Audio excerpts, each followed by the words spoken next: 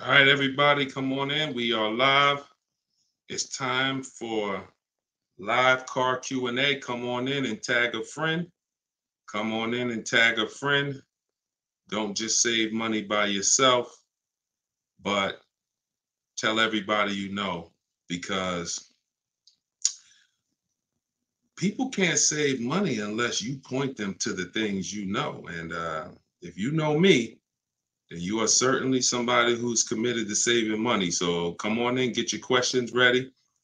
Um, we will be going live. I'm going live on several platforms. So give me a second to get TikTok going, get Instagram going, and to get Facebook going, and get your questions ready. We're taking questions from all. I see you, church boy. Good to see you. Let's go. See, I like when people are excited about saving money. I like when people are excited about their money, committed to protecting their money. Give me, as you come on in, give me ones in the chat if you are absolutely committed to saving and watching your money, because I am. Just starting my lease journey. Okay, I see you. I see you. We're gonna talk a lot about that. We'll be on here for about an hour. If you got 10 minutes to spend, well, you're up early. Start posting your questions while I get us up on these other platforms, and we'll go from there. All right, we're up on Instagram. We're up on Facebook. Come on in.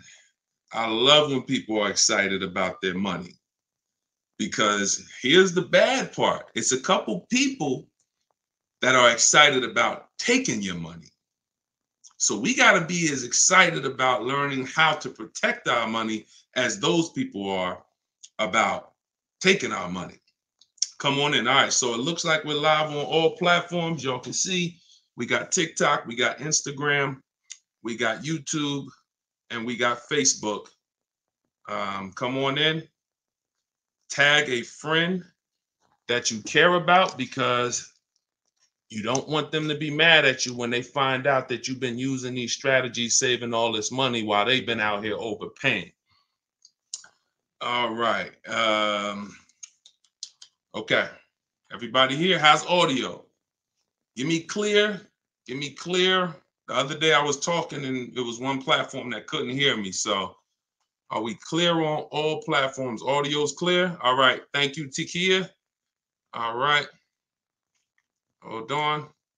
Okay. Housekeeping. Some of you know I'm an author. It's my second book. Both are 5 stars. Not available on Amazon. But while we're on this broadcast, my new digital book, Car Shopping for People That Hate Car Shopping, you can get it for 75% off.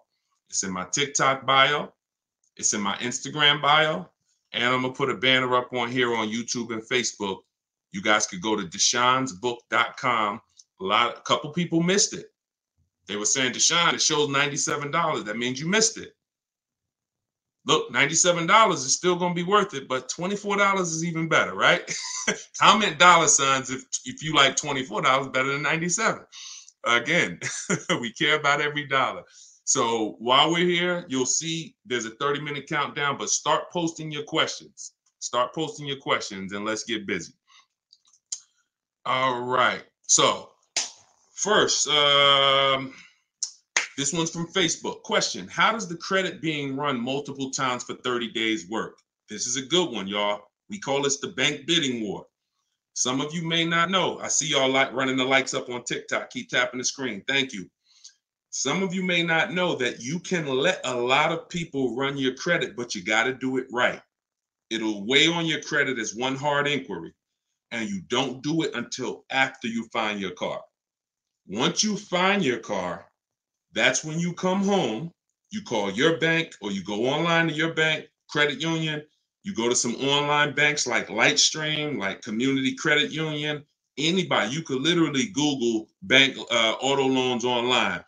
The reason this doesn't work for most people is because those banks need you to have a car.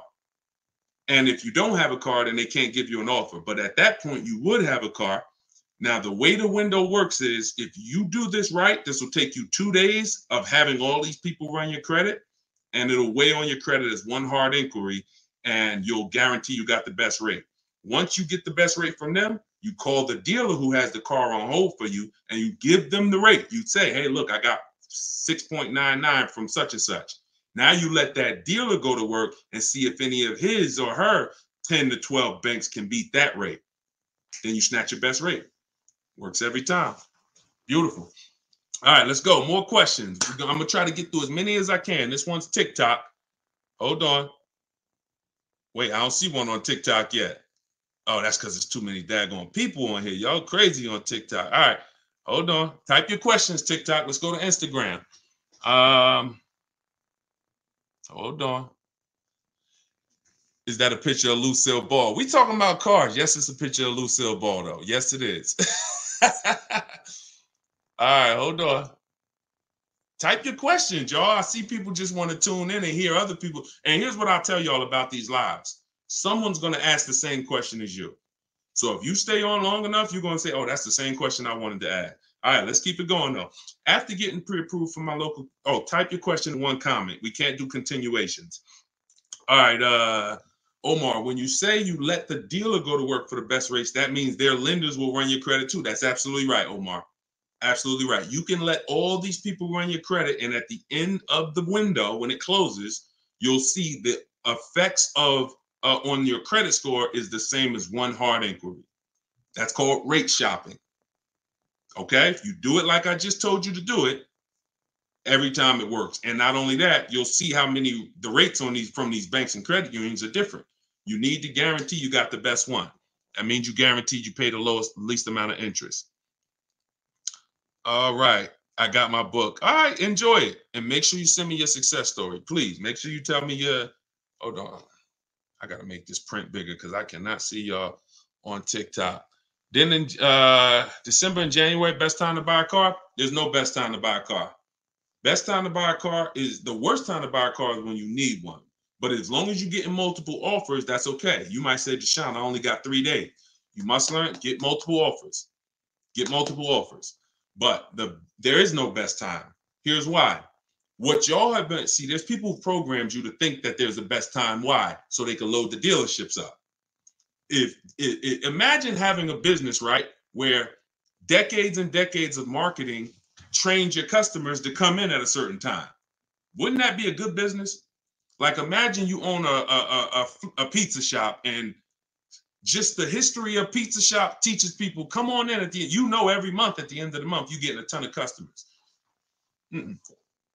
It's a marketing ploy. On top of that, dealers make the best deals when they're desperate.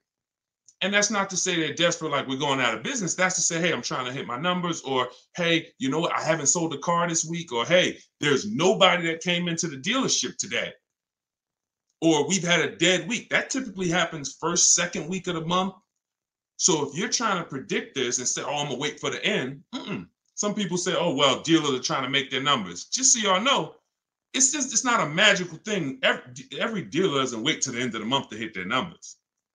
It's marketing. So you take, like, out of all the dealers, everybody just magically doesn't hit their numbers until the last day of the month. No, it's not the way it works. It's marketing. And that dealer that gets your inquiry, gets your phone call, gets your email, and on the 12th of the month, and they look around and they see they haven't sold a car, oh, they want that. Listen, anything that we can do to sell a car, we're gonna do, because we are way behind. There's deals, the most dealers, they track to hit their numbers. They don't wait till the end. They can see, yo, we need to make sure we're doing enough deals on the 10th of the month to be tracking to hit our numbers. So that end of the month stuff, don't believe it. You might make your best deal on the 13th of the month. But always get multiple offers. That's how we guarantee the best deal. All right. Best time is right now. Let's get it. You shout out. All right, let's go. What's the best way to negotiate a trade-in? Great question. Don't trade. Here's the word that I want y'all to eliminate from your vocabulary. Okay? Trade. Let me ask y'all a question. When have you gotten the most money something was worth trading it? Honestly. When have you gotten the most money something is worth trading it? Never. Right? Like if you say, hey, I'll trade you my bike for your whatever, your lawnmower. Are you getting the most money you could get for the bike? No.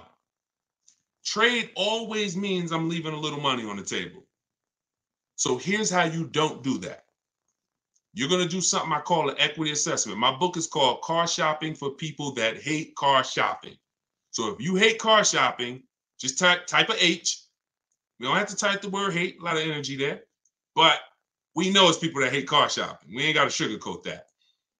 The book is called Car Shopping for People That Hate Car Shopping, 7 Steps to Saving Time, Money, and Avoiding Dealership. Now, this 7-step system is an A to Z, and it's a step-by-step, and it's a certain order. Now, step 2 is when we do the equity assessment. This is going to tell us if we have positive equity or negative equity. This is going to tell us if you have a lease, be honest, who didn't know that you could sell a lease? Type a question mark. If you did not know that you could sell a lease, type a question mark. This is the equity assessment process. So it looks different depending on if you're leasing versus if you own. The equity assessment is where you call your bank and you find out your payoff. That's the amount you owe. Now, once you find out how much you owe, you're then going to go to the online buyers and get cash offers. These are people who pay the most for cars. Everything you're going to do from now on, if you do it my way, is going to be a bidding system.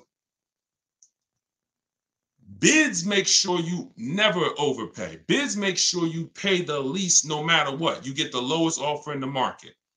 You're going to go to the online car buyers, CarMax, Driveway, Kelly's Blue Book Instant Cash Offer, not kellysbluebook.com, because the benefit we have with cars is we can get cash offers. We don't depend on an algorithm to tell us what our car is worth, and then they send you into the dealership to try to fight for it. Here, Terrence, your car is worth $18,000. Now go fight for it. Bids. Terrence, your car, we're willing to pay you $18,200. Hey, CarMax, we're willing to pay you $19,100. That's a huge advantage we have with cars that we don't have with houses. So that's the start. That's what you want to do to start. If you're like Deshone, who has a car right now that they're thinking about getting out of, that you owe money on? If it's paid off, even better, because you could get all those offers. There's no loan. Whatever it's worth is cash in your pocket. But if you have a car now and you're thinking about getting out, okay, I see you, Kimberly. Here's what you do. The first thing you do is the equity assessment, because you need to find out what your position is in that car. Are you in a positive equity position or are you in a negative equity position? We can't do anything until we find out what we're going to do from there. Okay? So for all of you who just joined, or everything you're going to see, look, here's my philosophy, y'all. Y'all see I make these social media videos. Thank God. I appreciate y'all sharing, watching. We up to over 2 million followers. We got 1.5 million on TikTok. We up to 300,000. We just hit 300,000 yesterday on Facebook. We just hit 280,000 on Instagram, and we're at like 140,000 subscribers on YouTube. So I can't see your DMs. The best thing for y'all to do is just watch my free videos. I don't hold back, or come to these lives. Or if you like Deshone, what's the quickest way I could get everything and I don't have to worry about wasting time? You could go get my new digital book, Car Shopping for People That Hate Car Shopping, in my TikTok bio. You won't need a broadcast. Just click the picture of me, click that link, and for the next 30 minutes, it's 75% off. That's part of my launch. I didn't want to just launch it full price. We're launching 75% off. And you can type, if you go to goodreads.com, you'll see we're already rated 4.94. That's great. So, all right, let's go. Keep the questions coming. If I bought an extended warranty, this one's from TikTok. We're going to rotate through all the platforms, so just keep the questions coming.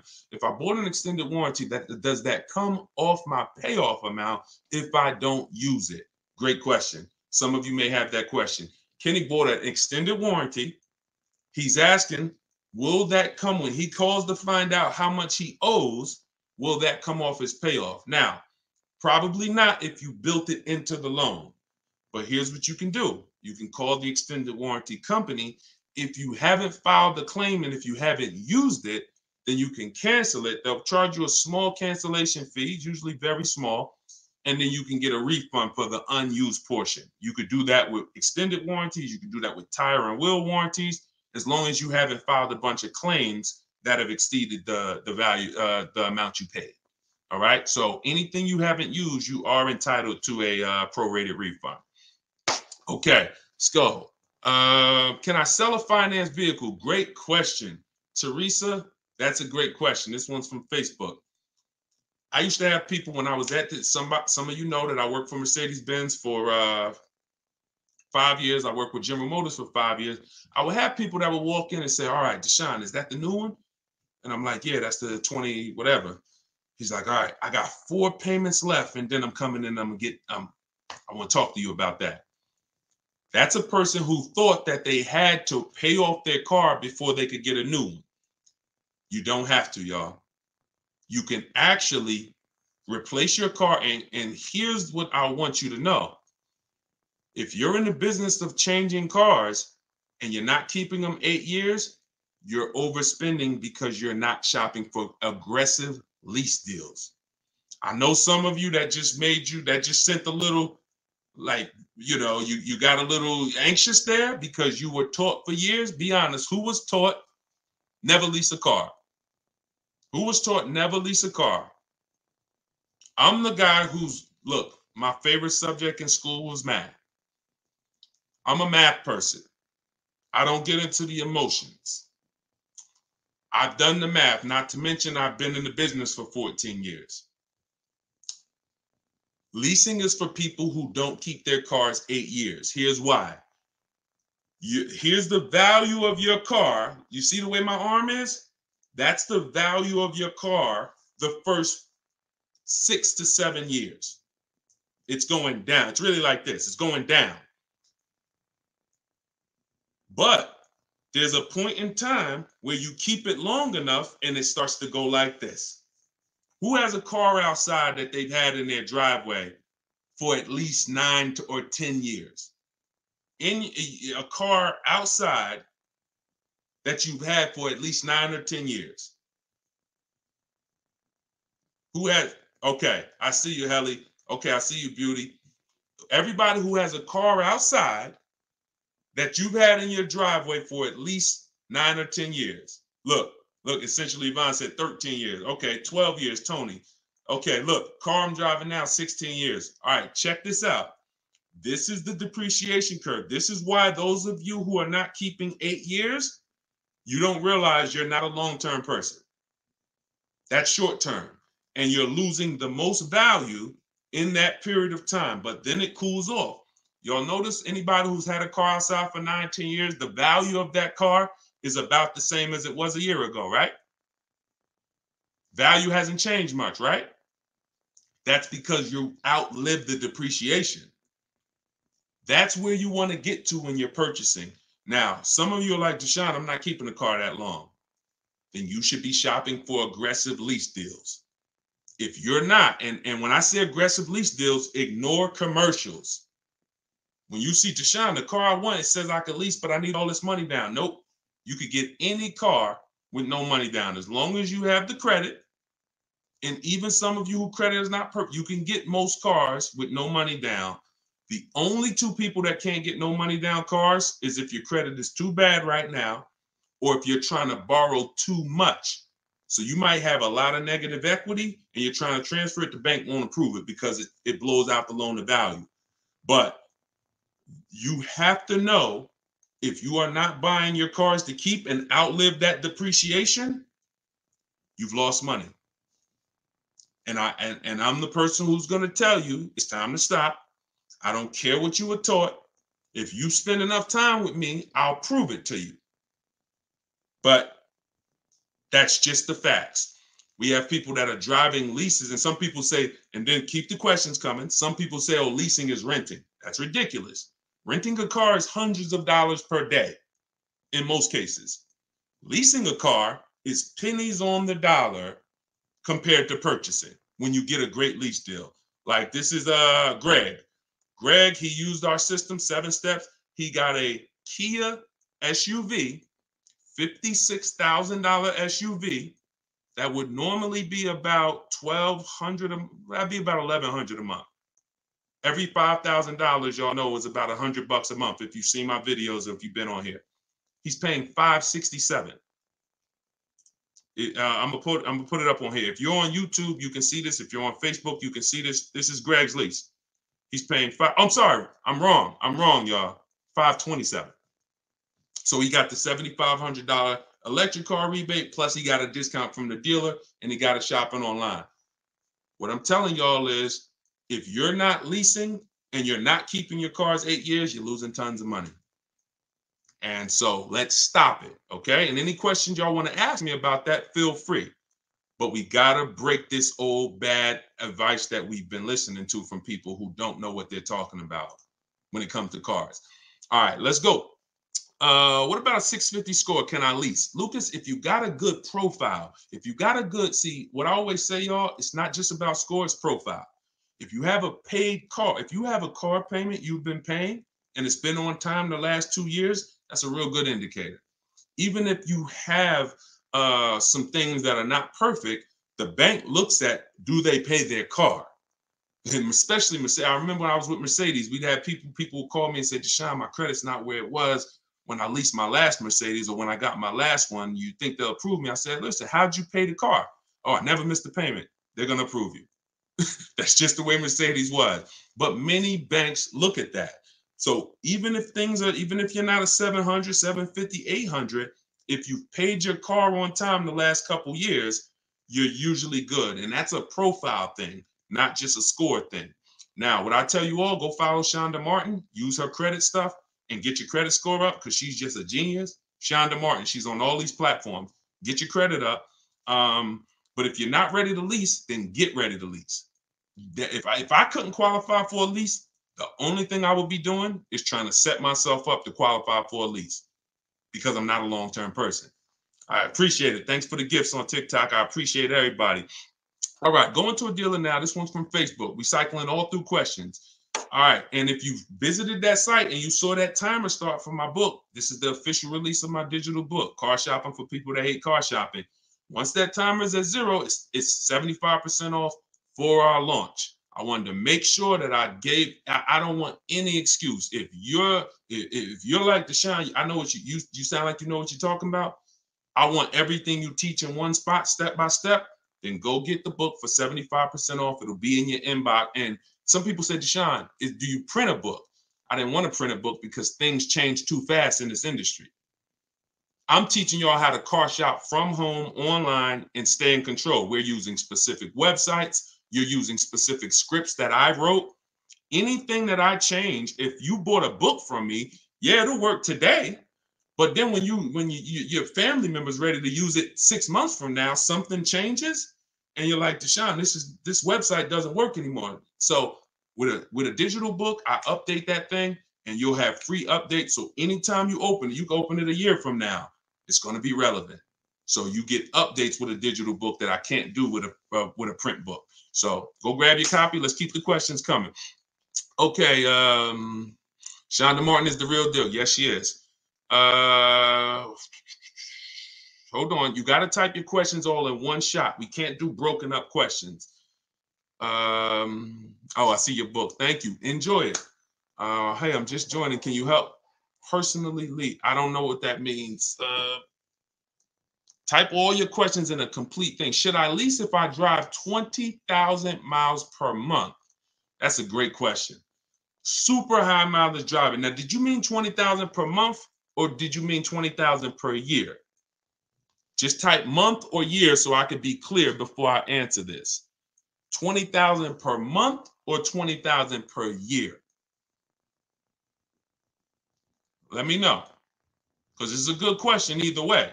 Per month. Okay. No, you shouldn't. Anybody who's on here, if you're doing Uber, Lyft, or anything where the goal, the more successful you are, the more mileage you put on the car. Here's what I mean by that.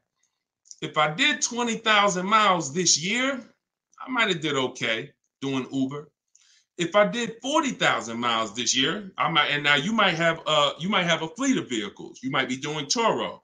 The thing is, the goal is the more mileage that's on that car, the better year we have. Does that make sense? Type a dollar sign if you understand. Then you don't want to lease because you can't predict the mileage. So what you want to do, here's what's very important for you to understand, y'all, because nobody loses money like you guys. Because you take 5 or 6 year loans, which give you a lower payment, but then you depreciate. Remember that look, so check this out. If that depreciation curve looks like this for most people on here, it goes down like this. Here's your depreciation curve, driving 20,000 a month, destroying the value of the vehicle very quickly. Now, here's what you can't do. You can't say, I'm going to destroy the value of the vehicle, but my loan is going to be the same length as a person who drives normal miles. What you end up doing is you come back to replace your car and you have $15,000 of negative equity. So what you've done from a business standpoint, you just pushed all your losses to the back. So during the months, it looks good. You're like, oh, had a good month. We're making money every month. But then when you go to replace the car, here comes all the losses. So what you do is you adjust your loan so that you have to ask yourself this. Everybody on here, you're going to start treating car buying with a little bit more longer view. See, that's why that depreciation curve, that 8-year outlook is going to be your anchor for leasing versus buying. If you are buying a car and you're going to put super high miles on it for a business, you got to ask yourself, when do I want to replace the car? So if you're doing 20,000 a month, you're talking 120,000 a year. You ask yourself, when am I going to replace it? You might say, I'm going to replace it in 2 years. You might say, I'm going to replace it in 3 years. That's what your loan should be. Whenever you say, I'm going to replace it, that's the loan you take. Now, yes, the monthly payment's a little bit higher, but here's what you're going to do. No negative equity. So don't be penny wise. It's called penny wise, dollar foolish. I'm going to make $150 extra per month, but then my negative equity is at the end. No, I'll pay the extra in a shorter loan. And then when I go and switch my cars, I got no baggage. In fact, even if my car has 300,000 miles, it's still worth a little something. So I might get $3,000. I could use that as a down payment, or I sell it, put it in my bank account. That's what you do. High mileage drivers, if you do that, and super high mileage, I'm not talking about people who drive 20,000, 30,000 per year. That brother said he drives 20,000 a month. When you're doing Uber, all of that stuff, you got to have a specific strategy, and that's the one. Use that. All right, let's keep it coming. Larry, new subscriber here. Welcome to the family. Appreciate you. How to understand the final paperwork, those pink and yellow forms. It feels like the numbers be manipulated. Can make a line by line video. Any good advice on who to buy? Okay, ask one question at a time. If you've shopped from home, then those numbers where what I teach you is to shop from home. So the numbers that you're seeing should match what you've agreed to by email. When you're talking to a dealer, you're always asking them, and this is all in my book. Everything I teach you is in my book. You can have it in one spot. It's also in my free videos. If you want to look through 30, 40 videos and try to find the ones that work for you, do it. God bless you. But every number that you talked about with a person by phone or by email should match the contract. So, but if you're negotiating inside dealers, it's going to be hard for you to see. That's why, here's the rule of thumb, y'all. Never talk numbers inside a dealership. Y'all remember that? You never talk numbers inside a dealership. You figure out what you want. If you're shopping for a used car, you should be shopping online. You should know you have a deal before you ever visit that dealership. And if you are shopping for a brand new car or a lease, then you should know you have a deal before you ever visit that dealership. Okay? This is important. Let other people with no strategy waste their time. You move different. Okay? In order to do, if you want different results, you want to pay less than everyone, you have to move different than most people are moving. Okay? Let's go. Keep the questions coming in. Sorry, I wrote that wrong. Do you offer one-on-one help with leasing, or is everything in your book? Everything's in the book. You want to lease? It's in there. You want to sell your lease? I asked a couple minutes ago who didn't know they could sell a lease. A lot of you said, oh, I didn't know that. Some people said I didn't know I could sell a car if I still had, some people were taught, yo, you got to wait for that title to come in. No, you don't. And so some people say, Deshone, I figured out I should be leasing. Should I wait until I pay off my car and then switch to a lease? Nope, there's no benefit. You get out of that structure, get into a structure that works for you. And if you're not keeping your car 8 years, then you should be in a lease.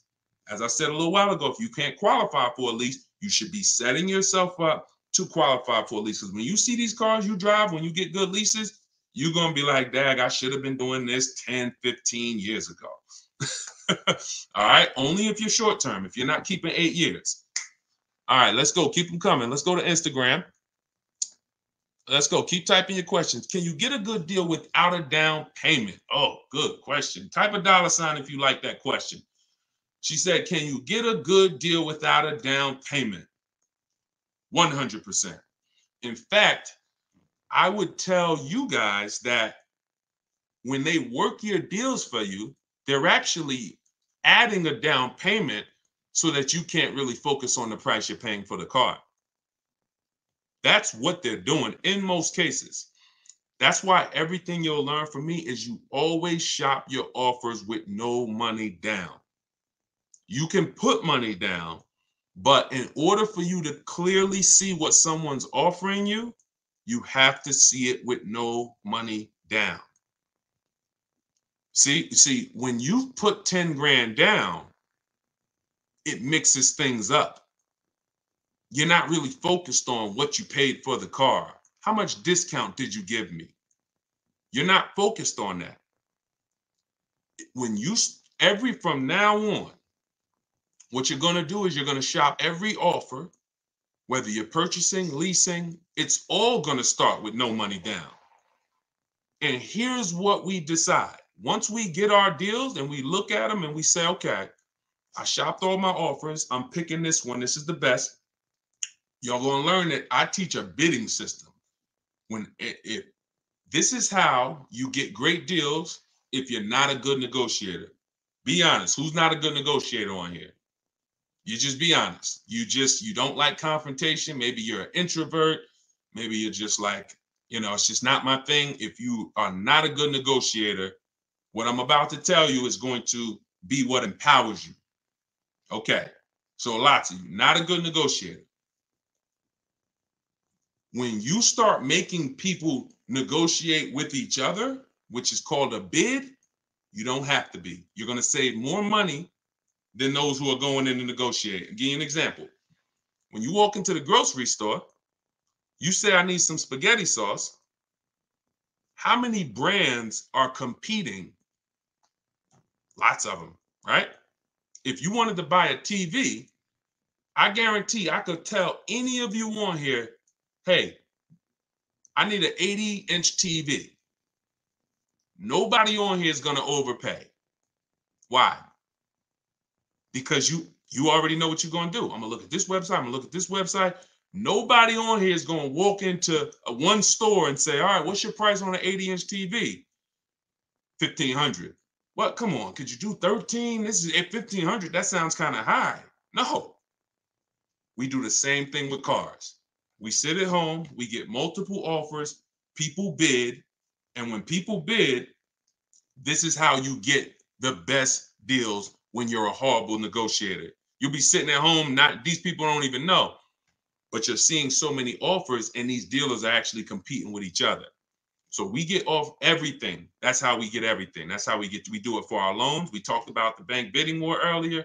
We do it with a car we buy and we do it with a car we sell. When we sell our leases, always a bid, always get multiple offers. Okay? That is what I teach. This isn't like, oh, I hope this will work. That's like saying, oh, I hope looking online for that 80-inch TV will work. No, it's just what they programmed you to do is walk into one store, they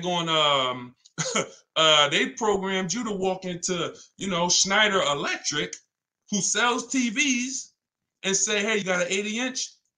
All right, 50, and go back and forth with Schneider. No, you come home and you look at all the people who have 80 inches and you're like, so y'all see what I'm saying? It's the way you've been taught, and the way they taught you benefited them. If I could keep you just talking to me, hey, no, don't go. How many people you felt it, right? The dealer doesn't want to let you leave. You're like, hey, you know what? Let me go think about, hey, listen, what can I do? What if I take off this? What if I take off? What the goal is don't leave. Because the worst thing that I could let you do is look at some other prices. And then you're going to realize how overpriced I was. So that's what it is. That's my side. And the 7 steps I teach in my digital book, that's what it's all about. Mastering the science of shopping multiple offers. Works for everybody. Look, I'm a couponer. I never pay regular price. I like saving money. Listen, anybody who likes saving money, me and you are going to get along. You know? So yes, every deal, this goes back to the question, could you get a good deal without a down payment? You are shopping all your offers with no money down. And then here's what down payment is, y'all. Payment management. This is all in my book. If you want it at 75% off, it's only 75% off for 30 minutes. Once that timer goes down, you click the website in my TikTok bio, you'll see that timer. If it goes down to 0, it's $97. Listen, if you care about your money, 24 is better than 97. So that's what down payments are. Payment management. They don't get you a deal. So when you look at your payment and you like, man, this person really is giving me a great deal on this car. They took off a lot of money. They beat everybody else, but the payment's a little higher than I like. That's when we apply down payments. That's the only purpose. That's it. So when you say get good lease offers with first month's payment, taxes and fees included, are those totals, this one's from YouTube, are those totals or are those fees spread over the life of the lease? So we always get our lease offers with only first month's payment. And here's the thing. There's a word that I want y'all to, another word. It's a couple words that we're going to, who remembers the first word that we're eliminating? Let's see who was with us from the beginning of the broadcast. And then y'all could actually tell the people who didn't get, who remembers the first word we eliminate from our vocabulary? I don't want y'all to use it ever again. We talked about this early in the live today. Oh, Miss Lady T, click that picture of me, and then you'll see a website there. Go to that. That's my website. You'll see a button that says get my new book, 75% off. Click that. You can grab the book, and you won't leave the broadcast. Instagram, you will leave the broadcast for 2 minutes, 3 minutes while you get the book, but then come on back and, you know, we can. Yes, you got it, Spiceberg. Trade. Spice Beige, my fault. Send me a DM. I like that you're paying attention. Send me a DM here on TikTok. I'm going to give you a free copy. I'm going to give you a free copy because you're locked in. And I just love people that are locked in. So send me a DM. And matter of fact, Miss Lady JJ, she actually said it before you. Both of y'all, send me a DM. I'll give you both a copy. Trade, because we get bids. You can't trade a car and get bids. So the second word we're going to eliminate from our vocabulary is down payment, money down. We're going to start using terms like total out of pocket. Here's why. Who's ever told a dealer, I want to put $2,000 down or $1,000 down. And then when you go in to do the paperwork, or when you later on, they ask you about, well, what about the taxes? Are you going to pay those up front? Yada, yada. And sometimes they'll let you go all into the finance office. You think, all right, we got the deal done. It's $2,000 down, $470 a month. And you're walking into the finance office and then they're like, okay, so how are you going to pay the taxes? Right? That is because our language wasn't clear enough. When we want to start using the term total out of pocket. So when we're shopping for our leases, we are always telling the dealer, first month's total out of pocket. That's how you give me the offer. And then all the taxes, all the fees, you put that into the monthly payment. Then I could judge the lease offer. I'm going to see, is it a 1% lease, which is a steal? You're not going to get a 1% lease usually without bids. So, you know, you're not going to get the best price without bids. But if it's a 1% lease, it's a steal. That means your monthly payment is 1% of the MSRP or less. If it's between 1% and 1.5, that's a good deal. That's great value. You're paying pennies on it. You're driving cars for thousands less than people who are buying them. You got a quality deal. Great deal. Get it up out of there. If it's over 1.5%, we say no to those. That's a bad lease program. There are some bad lease programs, and there's people. See, you know who bad lease programs were made for? When the dealer calls Mr. Johnson, who's so loyal, he doesn't realize the money that he's paying. Hey, Mr. Johnson, come on. Hey, it's Charlie over here at such and such, Subaru. Listen, Mr. Johnson, I can get you out of your lease early. Who has dealers saying, hey, call, I'll get you out of your lease early? This is how those conversations go sometimes. Thing about it is, the payment goes up a little bit, but they do this a lot with luxury vehicles because they cater to ego.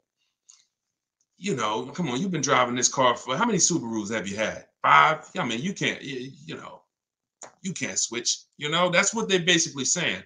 All through the pandemic, those were the calls you were getting. Payment went up $150, $200, $300, but come on, you always drove a Mercedes. So they didn't realize that the price I'm paying for my lease is too much. Which means, how do we know it's too much, Deshone? You know it's too much because you're paying too much for a car you're giving back to them in 3 years. When you add up all the payments, you'll see, Dad, the car was $40,000. I paid $27,000. You paid too much for a vehicle you're giving back, which eliminated the benefit of leasing. So that's how we do it. First month's payment, total out of pocket, and all the fees go into the lease. That's how we get our lease offers. All right, my question is too long to put in the comment section. Go over to YouTube. If you got YouTube, type in Deshone the Auto Advisor, join the live over here, or Facebook. You can type longer questions. All right, let's go. So that one was from Instagram. Let's keep the questions coming. What about luxury brands? Which is a good percentage? Doesn't change. Doesn't change. I don't care if you're buying exotic Ferrari, percentages don't change. That's the good thing about principles, percentages, boundaries. These things are rules. Doesn't matter. You can put a Bentley in there. Look, if you're on Facebook or Instagram, or if you're watching this rebroadcast, look, I'll show you Kimberly. Kimberly got a Maserati. She saved $20,000. She got her lease, just to give you what her lease deal is, her Maserati was $91,761. That was the MSRP. Look, down payment, and this is in our private Facebook group, because not only do I have the book, but I have a video library, and then I coach a couple people who got the video library. Well, look, $91,761. Look, down payment, first month only, $944. So she's driving a $91,000 vehicle for $944. That vehicle normally, there are people who have that exact same car she's driving, and they're paying every $5,000 is $100 a month. They're paying $1,800 for it. So this is, I forgot how I asked. I forgot what question I was in. I know that was the answer, but I just forgot. It's so many questions popping up. That was the, yes, it was about, what about luxury brands? So that was the point. Doesn't matter.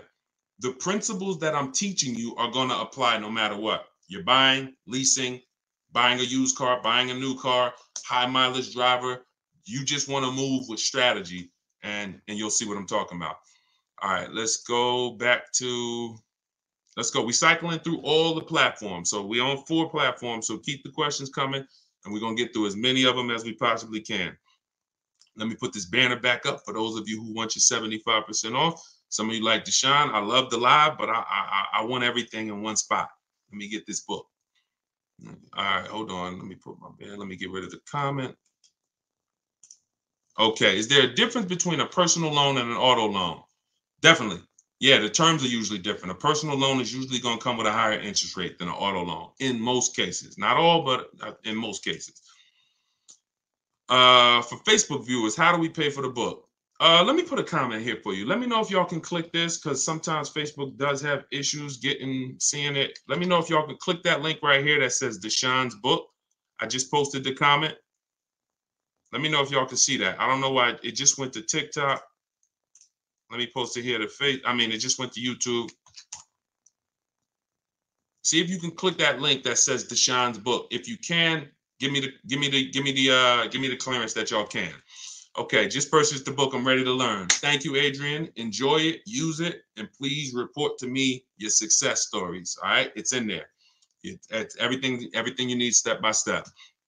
Okay, how do you trade in? I have a 2016 Versa. I'm trying to trade it in, zero down. What do you suggest? Okay, so 2016, if you're going to keep your next car 8 years, we talked about that earlier, you need to outlive depreciation you're purchasing. If you're not keeping 8 years, then you should be shopping for an aggressive lease. Now, first thing we do when we want to replace our car is equity assessment. Equity assessment. Find out what you owe, call your bank, get your payoff, and then go to the online car buyers. CarMax, Driveway, Kelly's Blue Book Instant Cash Offer, Carvana, AutoNation Sell My Car, Car Guru Sell My Car. That's a bid. That's 6 offers. As more companies come out, we'll add them to the bid. But the more, the better.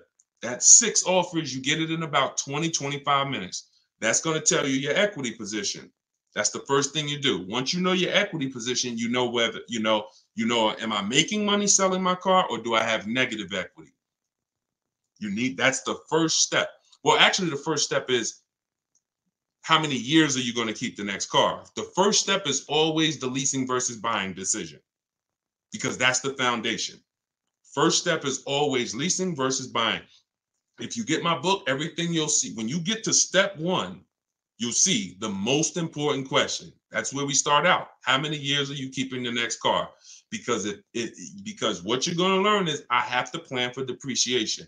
If I'm keeping my car long enough to outlive depreciation, be like the people we talked about earlier who said, man, I had my car 16 years, I had my car 12 years, 10 years, they have outlived depreciation. It's not about payment. It's not about, is my car paid off? I paid cash for my cars. That's not about that. Your expense you don't see is the one you have to plan for, depreciation. So once you outlive depreciation, if your goal is to outlive that 8, 10, 12 years, that's when we purchase. So that's the most important question. That's the first question. After you answer that question, then you move to the equity assessment if you have a car to replace. Okay? You got to do the equity assessment, because that's going to determine your next move. If you got a bunch of negative equity, then you have to move accordingly. I have that in my book. Some of you are going to have negative equity because you've been buying cars when you should have been leasing. So we have to deal with that. If you have a little bit of negative equity, that we have to deal with that. If you have positive equity, well, that either is going to go in your bank account, or it could go towards your next car purchase. So we must do equity assessment before anything. Leasing is much cheaper than buying. When you know how to get great leases, Smokey, you're absolutely right. And he said, I'll never buy a car again. Leasing, when you know how to get great lease deals, because some people, look, that's why I had to create the 1.5% rule, because there was no rule for when people were overpaying for their lease deal, in which I don't like to use the word overpaying and deal in the same sentence, because it's not a deal. So, but when I created the 1.5% rule, a lot of people realized that they didn't get a good lease deal. But if you know how to get a good one, which is what I'm teaching, multiple offers, bids, when you see what you drive for what you pay, it's hard to do anything else. But again, if you're keeping your cars 8, 10, 12 years, then you should not be looking to lease. You should be shopping for your most aggressive purchase. Okay, the link worked on Facebook. Got the book. Congratulations, Tony. Enjoy it, use it, and please. And also, you'll see we're already almost 5. I hate to say we're almost 5 stars. Nobody's gonna. I don't think you can get a lot of reviews and be all the way 5 stars. But we so far we've gotten 31 rating. We're 4.94 on Goodreads.com. So I'm very grateful for those of you who have rated the book, reviewed the book. I'm very grateful for that. All right, let's keep it going. This one's YouTube. I'm going to wait to purchase your book, but I appreciate these live videos. They're helping me. Do what you feel is best. It's $24. Well, listen, you do what you feel is best. What about the mile restriction on the lease if you drive a lot? How do you shop for leases on that scene? So if you drive a lot, here's what you do. You always shop your offers with 12,000 miles per year. Now, some of you may have been taught they limit you on lease mileage. Who was told that, oh, you could only get 10,000 miles per year on a lease? That wasn't true. More bad information. You choose your mileage on a lease. You choose your mileage on a lease. So if you're driving 15,000 miles per year, that is what you're going to get. You do not sign. If you want to, when you see people that don't like leasing, it's usually for one or two reasons. They picked the wrong mileage, or they were very, very hard on their car and surprised when they got a bill. See, because another myth that they told you is when you lease, it has to be perfect. And I want to get some questions in here about used cars. We ask some questions about purchasing. It's just leasing why are people so interested in leasing? Because it's the subject that they have known the least about. So that's the reason why we get on these lives and there's so many questions about leasing, because it's been an unknown subject for so long and so much bad information. But when when you're choosing your mileage, you always want to shop your offers with 12,000 miles per year so that you can judge the offers. But then when you find the dealer that wins the bid, they beat everybody else, then you adjust the mileage with them one-on-one. You tell them, I'm ready to do business with you. Can you adjust the lease to a 15,000 mile a year lease? Can you adjust it to 18,000 and show me what it is? Because at that point, you've gotten the biggest discount from them, and you can trust them when they adjust the mileage. They're not going to blow the deal because they've already worked hard to beat their competition.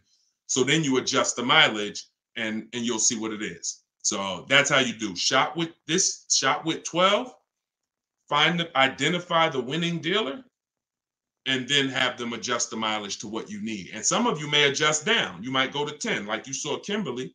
Her lease was 10,000 on hers. Some of you have you might want to do a low mileage lease, 7,500. Not everyone offers 7,500, but some brands do. But you always shop with 12. Why do they want to raise your payment according to the mileage? Victoria, because you're depreciating the car more. Listen, with a car, you're paying for depreciation. If you own the car and you drove it, all right, let's say you own a car, you sit it in your driveway for a year. Is it worth what it's worth today, a year from now? Even if you don't drive it. You don't drive it 1 mile. Is it worth what it's worth today, a year from now? No. Now, let's say you drive it 10,000 miles. It's worth less, right? It's worth less if you drive it 10,000 miles. Let's say you drive it 20,000 miles. It's worth less, right? But you own it. Doesn't matter. See what I'm saying? The lies that have been taught to you is you don't pay for your mileage because you own your car. That information is garbage. Not only is that information garbage, it's expensive. That's expensive information that you've been taught to believe. So when you lease, you pay for your mileage. When you own, you pay for your mileage. But for the short-term person who's not keeping their car 8 years, shopping for an aggressive lease deal is a hedge against depreciation. You're going to pay less for the mileage with an aggressive lease deal than you will as an owner. That's it. It's beautiful. And when you get this and start putting it into action, you're going to see. And then the first thing you're going to want to do is tell your family, tell your friend. Somebody on the live earlier was like, listen, I had a conversation with my family. They started barking at me when I started talking, but when I showed them the numbers, it was just like, because you can't deny it. You saw what Kimberly's paying. Look. You saw what Greg was paying for his car. Look at Tope. Tope got a $54,000 BMW electric, $690 a month. $54,000 BMW. People are paying every 5,000 is $100 a month. People paying 1,000, $1,100 for that same vehicle. She's paying $690. She got rid of the bad information. See what I'm saying? This is all in my book. If y'all like this, man, Deshone, I just want everything you teach one spot, man. I'm ready. I want to move with this information for the rest of my life. Now the book's always going to be out, but it's a digital book. It's $97. That's the price. And I've sold a lot of them at $97. But when we got together and said, you know what, we're going to do an official launch. We're going to start really, really talking to people. Because from the day we came and started with this special, we already had a lot of reviews on Goodreads. So there was tons of people who in that first group who have been using this book and reviewing it. But our goal now is to say, all right, how can we help lots of people get this information? All right, we'll do a 75% off special for 30 minutes. Once that timer goes to 0, and it's back up to 97, which is still a great price. I'm not going to sit here and I wouldn't price the book at $200, $300, $400 because then my goal is not to help a lot of people. But $97, 100% fair price. $24, even better. So go get your 75% off as long as the timer isn't out. Let's go. Keep the questions coming. Elle said, hold on, let me get back to my screen. Let me put Tope's deal down. Hold on. Comments. Real Topic said, I got the book. It's amazing. I appreciate it. Thank you so much. Queen, the book is in. You can go to I posted the link. It's deshonesbook.com. Just look for that comment and just click on deshonesbook.com. It'll take you right there. You can get your copy. Okay. This one's Facebook. We're still taking questions from all the platforms. We'll probably go to Instagram next. My insurance company will, hold on, let me put my, here. Some of you may be watching on the TV. You could actually scan that QR code with your phone and you could get your 75% off your copy. All right, let me get back here. Elle said, I think it's Ellie. Yep, my insurance company will ask me my mileage when I renew my insurance policy, and payment increases based on mileage that I drove, 100%. You pay for usage, doesn't matter. So the whole goal with a long-term purchase is I don't care about depreciation. Long-term. Some of you who got those cars outside and they've been out there for 8 years or 10 years or 12 years or longer, we have somebody 16 years, depreciation doesn't matter. You've won. I won. Depreciation was year 3, 4, 5, 6, 7. Now that car is going to be worth about the same thing year by year. That's how you win, long-term buyer. But in the short term, you short-term buyers who are not getting to that 8-year mark, you're overpaying by not leasing because the depreciation is killing you. It's killing the value of the car you're purchasing, and then you go to trade out of it. All right, after pre-approval from different websites, what do I do from there? Well, we don't do pre-approvals with a hard inquiry. We always do soft credit pre-approvals. We don't want to do hard credit we don't want to do hard inquiry pre-approvals because then we can't make these banks bid the way we want. Or you could, but you got to find your car in a hurry. Because when you do the hard credit pull, here's what happens. They give you a pre-approval, but it has an expiration date. I don't like pressure when I'm shopping for a car. I have people who are shopping. I was talking to somebody earlier on our coaching call. She's like, I'm retired. I teach you how to look at the market. When you have time, time is your friend. If some of you are like, Deshone, you know what? I got 2, 3, 4 months before I need a car. That is an asset.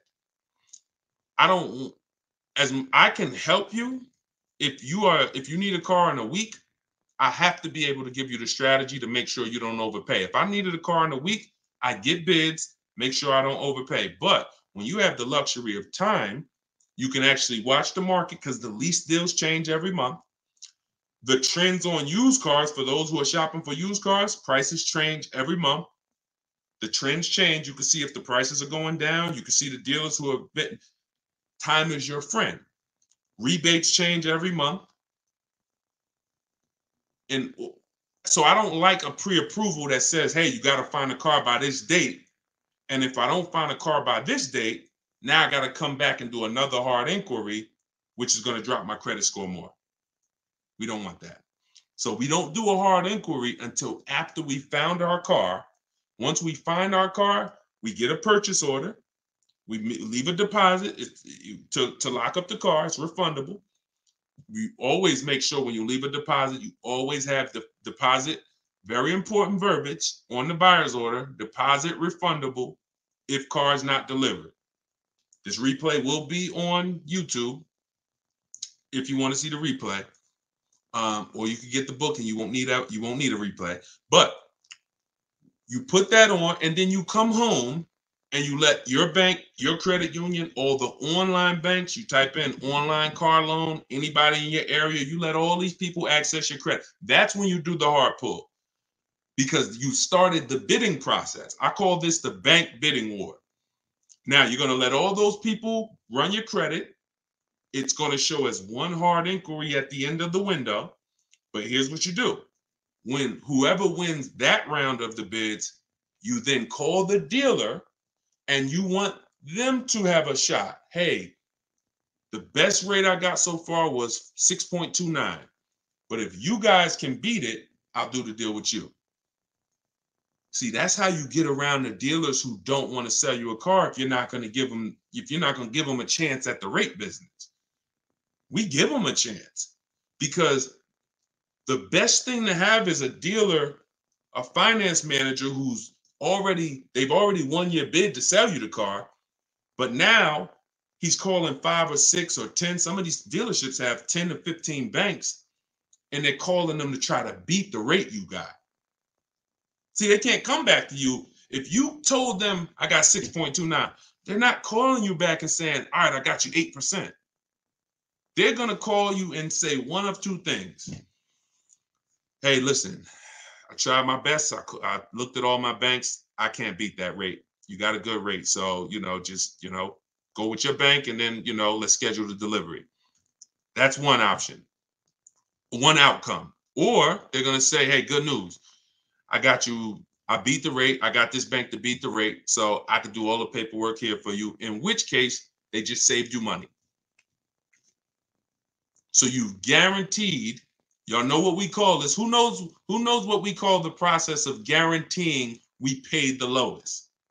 Let me see. It's a couple people that might have been on here on a couple of live streams. I know we got a lot of new people, but who knows what we call the process of guaranteeing that we got the lowest price? Price assurance. Price assurance. When you buy a TV, you want price assurance. That means there's no chance in heaven that this TV was less money somewhere else. Price assurance. All right? That's the bank bidding war. That's how we do it. So that's your answer, babyface. Whether you got the pre-approval or not, that's the process of how you're going to end up choosing who gives you your loan and who you go with for your loan. Okay? All right. Let's keep them coming. 1.5% rule. You got to type a whole question. You can't type like a incomplete phrase. All right, how do you get 75% off? I go to the site and it's still showing $97. That means you missed the countdown. Sydney. All right, listen.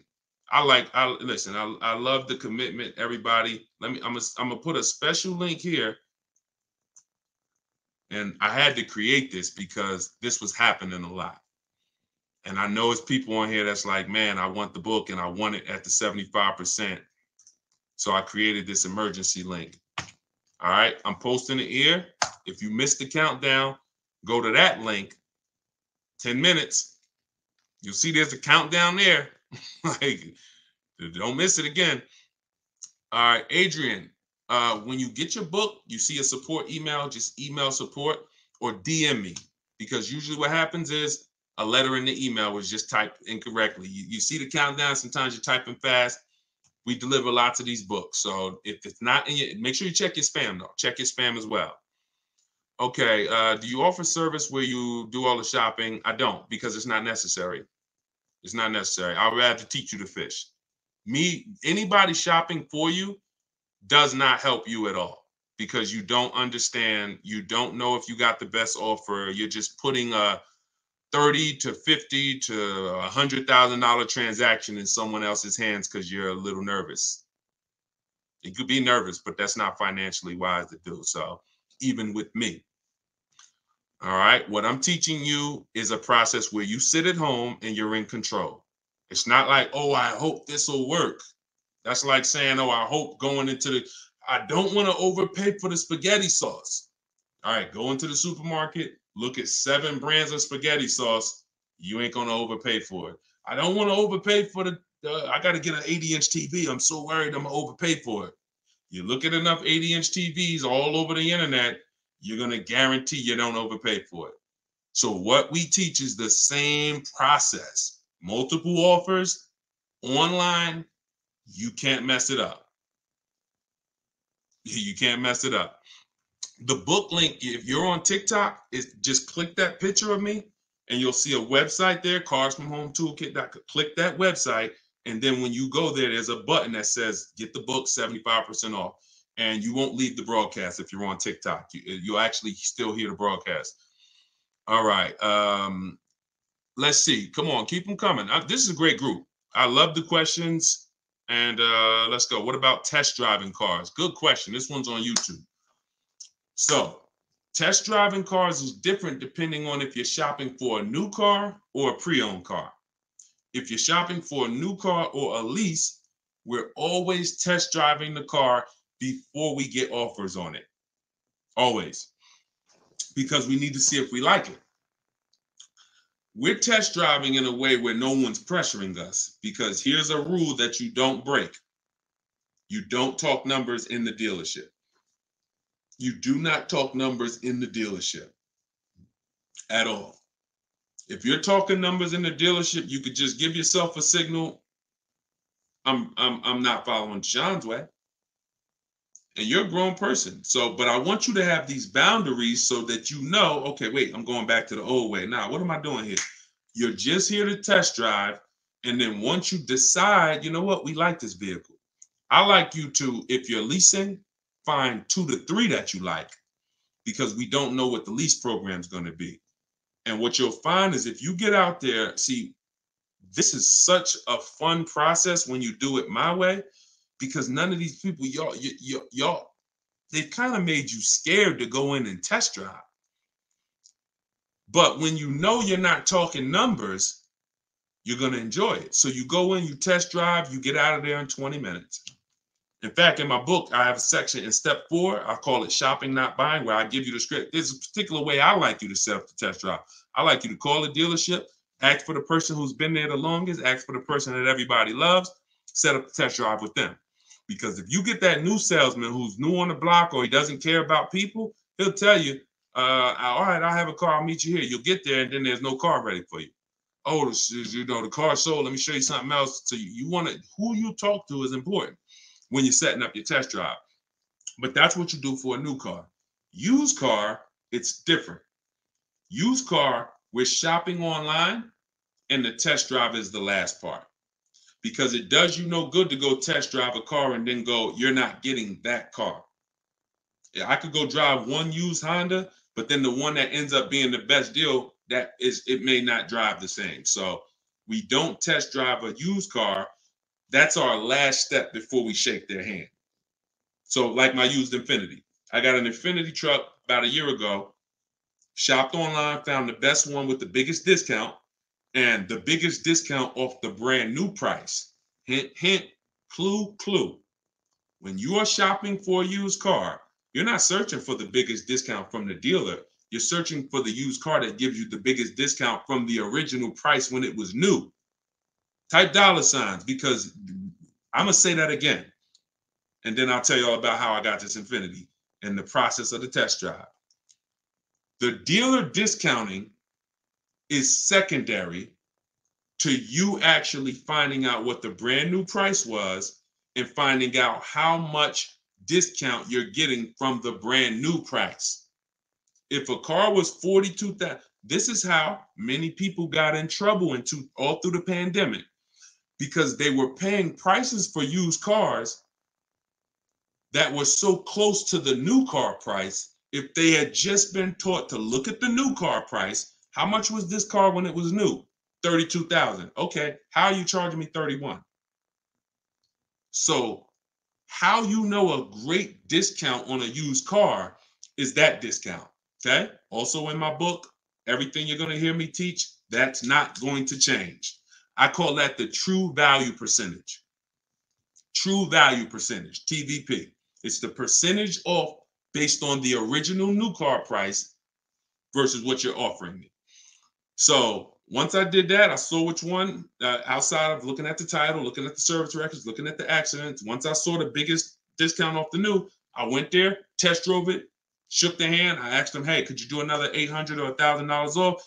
He said, listen, look, I could do another 500.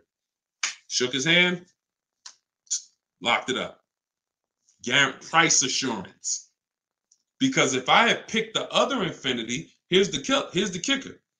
The other Infiniti, I narrowed it down to top 4, but the others were, the brand new price was 46, brand new price was 48, brand new price was 52.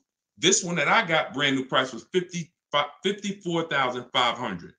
And when I did the discount, it was a 42% discount. The other ones were a lower discount. So although the price on those other ones might seem lower, it wasn't as much discount. So it wasn't as good of a deal. See, market value, throw that out the window. We don't care about market value. When you're shopping for a used car, that's what you care about. True value percentage. All right. But that's how we test drive, depending on whether buying a new car or leasing a new car or buying a used car. All right. Great question. Great question. All right. Will we be a car expert after reading your book? Yeah. In the beginning, my first book, I wrote a lot. It was more of, my first book was called The 52 Car Buying Questions Smart People Don't Ask. I wrote that in July 2021. That book is still rated 5 stars on Goodreads.com. The reason why I changed it is because it wasn't step by step. It was very much, you said that was deep, bro. Listen, I preach, this is this, and I've 2006, I got in the car business. So I could do this stuff in my sleep. So anybody that's willing to listen, anybody who's willing to take what I'm telling them, I hold myself accountable to making sure you win. So see, I can't read comments and talk. What was I talking about? Sometimes I'll be in the middle of a sentence, I'll look up at a comment and it'll throw me off. What was I just talking about? Somebody tell me. Hold on. Hold on. Anybody? I was talking about the book. Oh, thank you. Yep, thank you. Yes. So yeah, it wasn't step by step. So somebody asked if we use your book, will we be a car expert? That was the goal of the first book. I was trying to turn people into me. I wanted you to know everything I know. I had stuff about the banks and the different ways things are set up. And again, if you type in the 52 Car Buying Questions, it's not available anymore, you'll see that book was rated 5 stars. People loved it. People used it. But I said to myself, I could put a better book out there because I don't want you to be me. Look, you're not interested in being me. Here's what you're interested in. Deshone, teach me how to get the deals you get.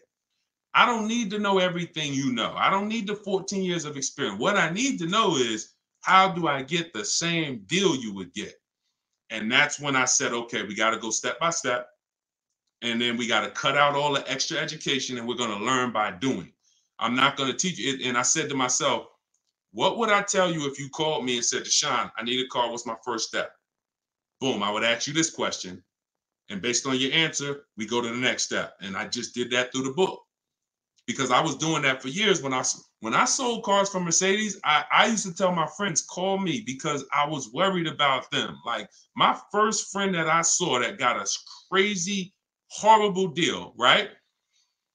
I said, why didn't you call me? He said, well, that was when I worked for GM, quite honestly. I saw a couple of people getting bad deals, but they thought because I sold General Motors, yeah, Deshone, I want to buy. And it happened more with Mercedes. It happened a whole lot more. I started getting less calls from my friends because they're like, D, man, I know you with Mercedes, man. I didn't want to bother you with my thing, man. I was just looking for a Nissan. I'm like, no, this is bad. So I started saying, listen, anytime, just call me, please. So I would be walking them, coaching them, and everything that I would do, I just put in the second book. That's why it became step by step by step and less about a bunch of education. It just like, Deshone, just tell me what to do. I don't need to know the education of why I'm doing this. Leasing versus buying, I do have an educational video in the book that you link to, and it educates you on leasing versus buying. But the rest is just do this, do this, do this, do this, do this, do this. Take the guesswork out. So great question, though. I'm glad you asked that. So for everybody that just jumped on, people who are asking about the book, it's my new digital book. It's called Car Shopping for People That Hate Car Shopping. It's 75% off as part of our not grand opening, our book launch, and 75% off for 30 minutes. So if you go to my TikTok bio, if you want to get it, it's normally $97, but you can get it. It'll be in your inbox in 2 or 3 minutes. Go to my TikTok bio, click that picture of me, and you'll see a website there. Click it, and then click the button that says get my book for 75% off. Okay, it's everything I teach you. Now, here's the thing. I'm not holding back. Y'all been on here long enough with me to know this guy is not holding back. You ain't asking me a question, and then I'm like, well, if you want to know, get the book. Like that's not how I do. But I just know that some of you are like, I want everything in one spot so that I can reference it. For those of you that's you, go to my Instagram bio, get your copy, go to Deshone's book, or you can scan the QR code, deshonsbook.com, or scan the QR code. All right, it's so many people still on here. We can keep this thing going for a little bit longer because it's just a lot of y'all on here right now. So let's go. Where's the special link for the 75% off? In my TikTok bio. Let's go. Hold on. I go to Instagram. We haven't done one on Instagram in a while. Instagram, y'all looking for a 2018 Escalade. I think they were 78,000. You want to look at that. You don't know if that one's overpriced. Don't fall in love with one used car. Do not fall in love with one used car ever. The only way you know that a used car is great is when you saw the whole market. I look at least 100 miles, because how often do we buy a car? Every how many years, y'all? Every how many years, you fill in the blank, do we buy a car? Charlotte, just DM me, okay? I'll look for you specifically. I can't see DMs because we just hit 2 million followers across all these platforms. But if I know because I don't want to put the support email here. Support emails for people who got the book, and you maybe, it's not in your email, it's not in your spam, because usually one letter was off in the email. So just DM me. All right, so you're buying a car. Look at these numbers, y'all. Every 4 years, every 7 years, every 5 years, every 9 years. The reason why you are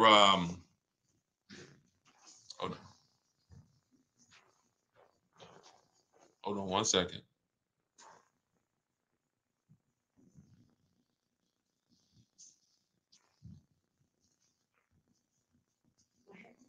No.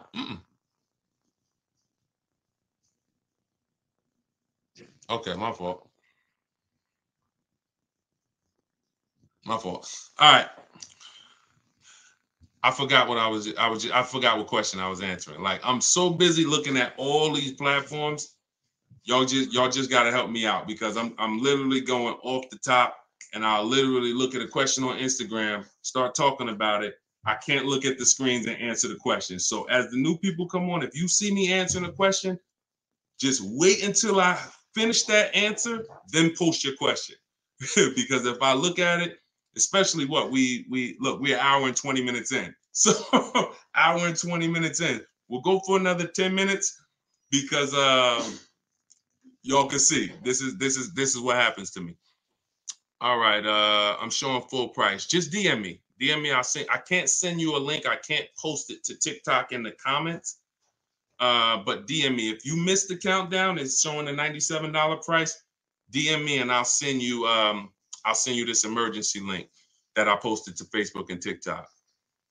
All right, let's go.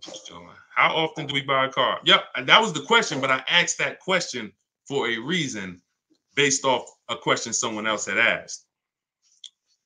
Yeah, I asked that question for a reason. I usually look at getting rid of a car after 225,000 miles. There you go. Use it up. Use it up. Use it up. Is Skoda Kodiaq Sportline a good family car? That's a question for, listen, very important, y'all. If you ever want to know, is this car a good car? Is this car a bad car? Don't ask people, not even me, because we don't have enough information. There's not enough data, because I might say, yeah, I like that car. Meanwhile, there's 10,000 people.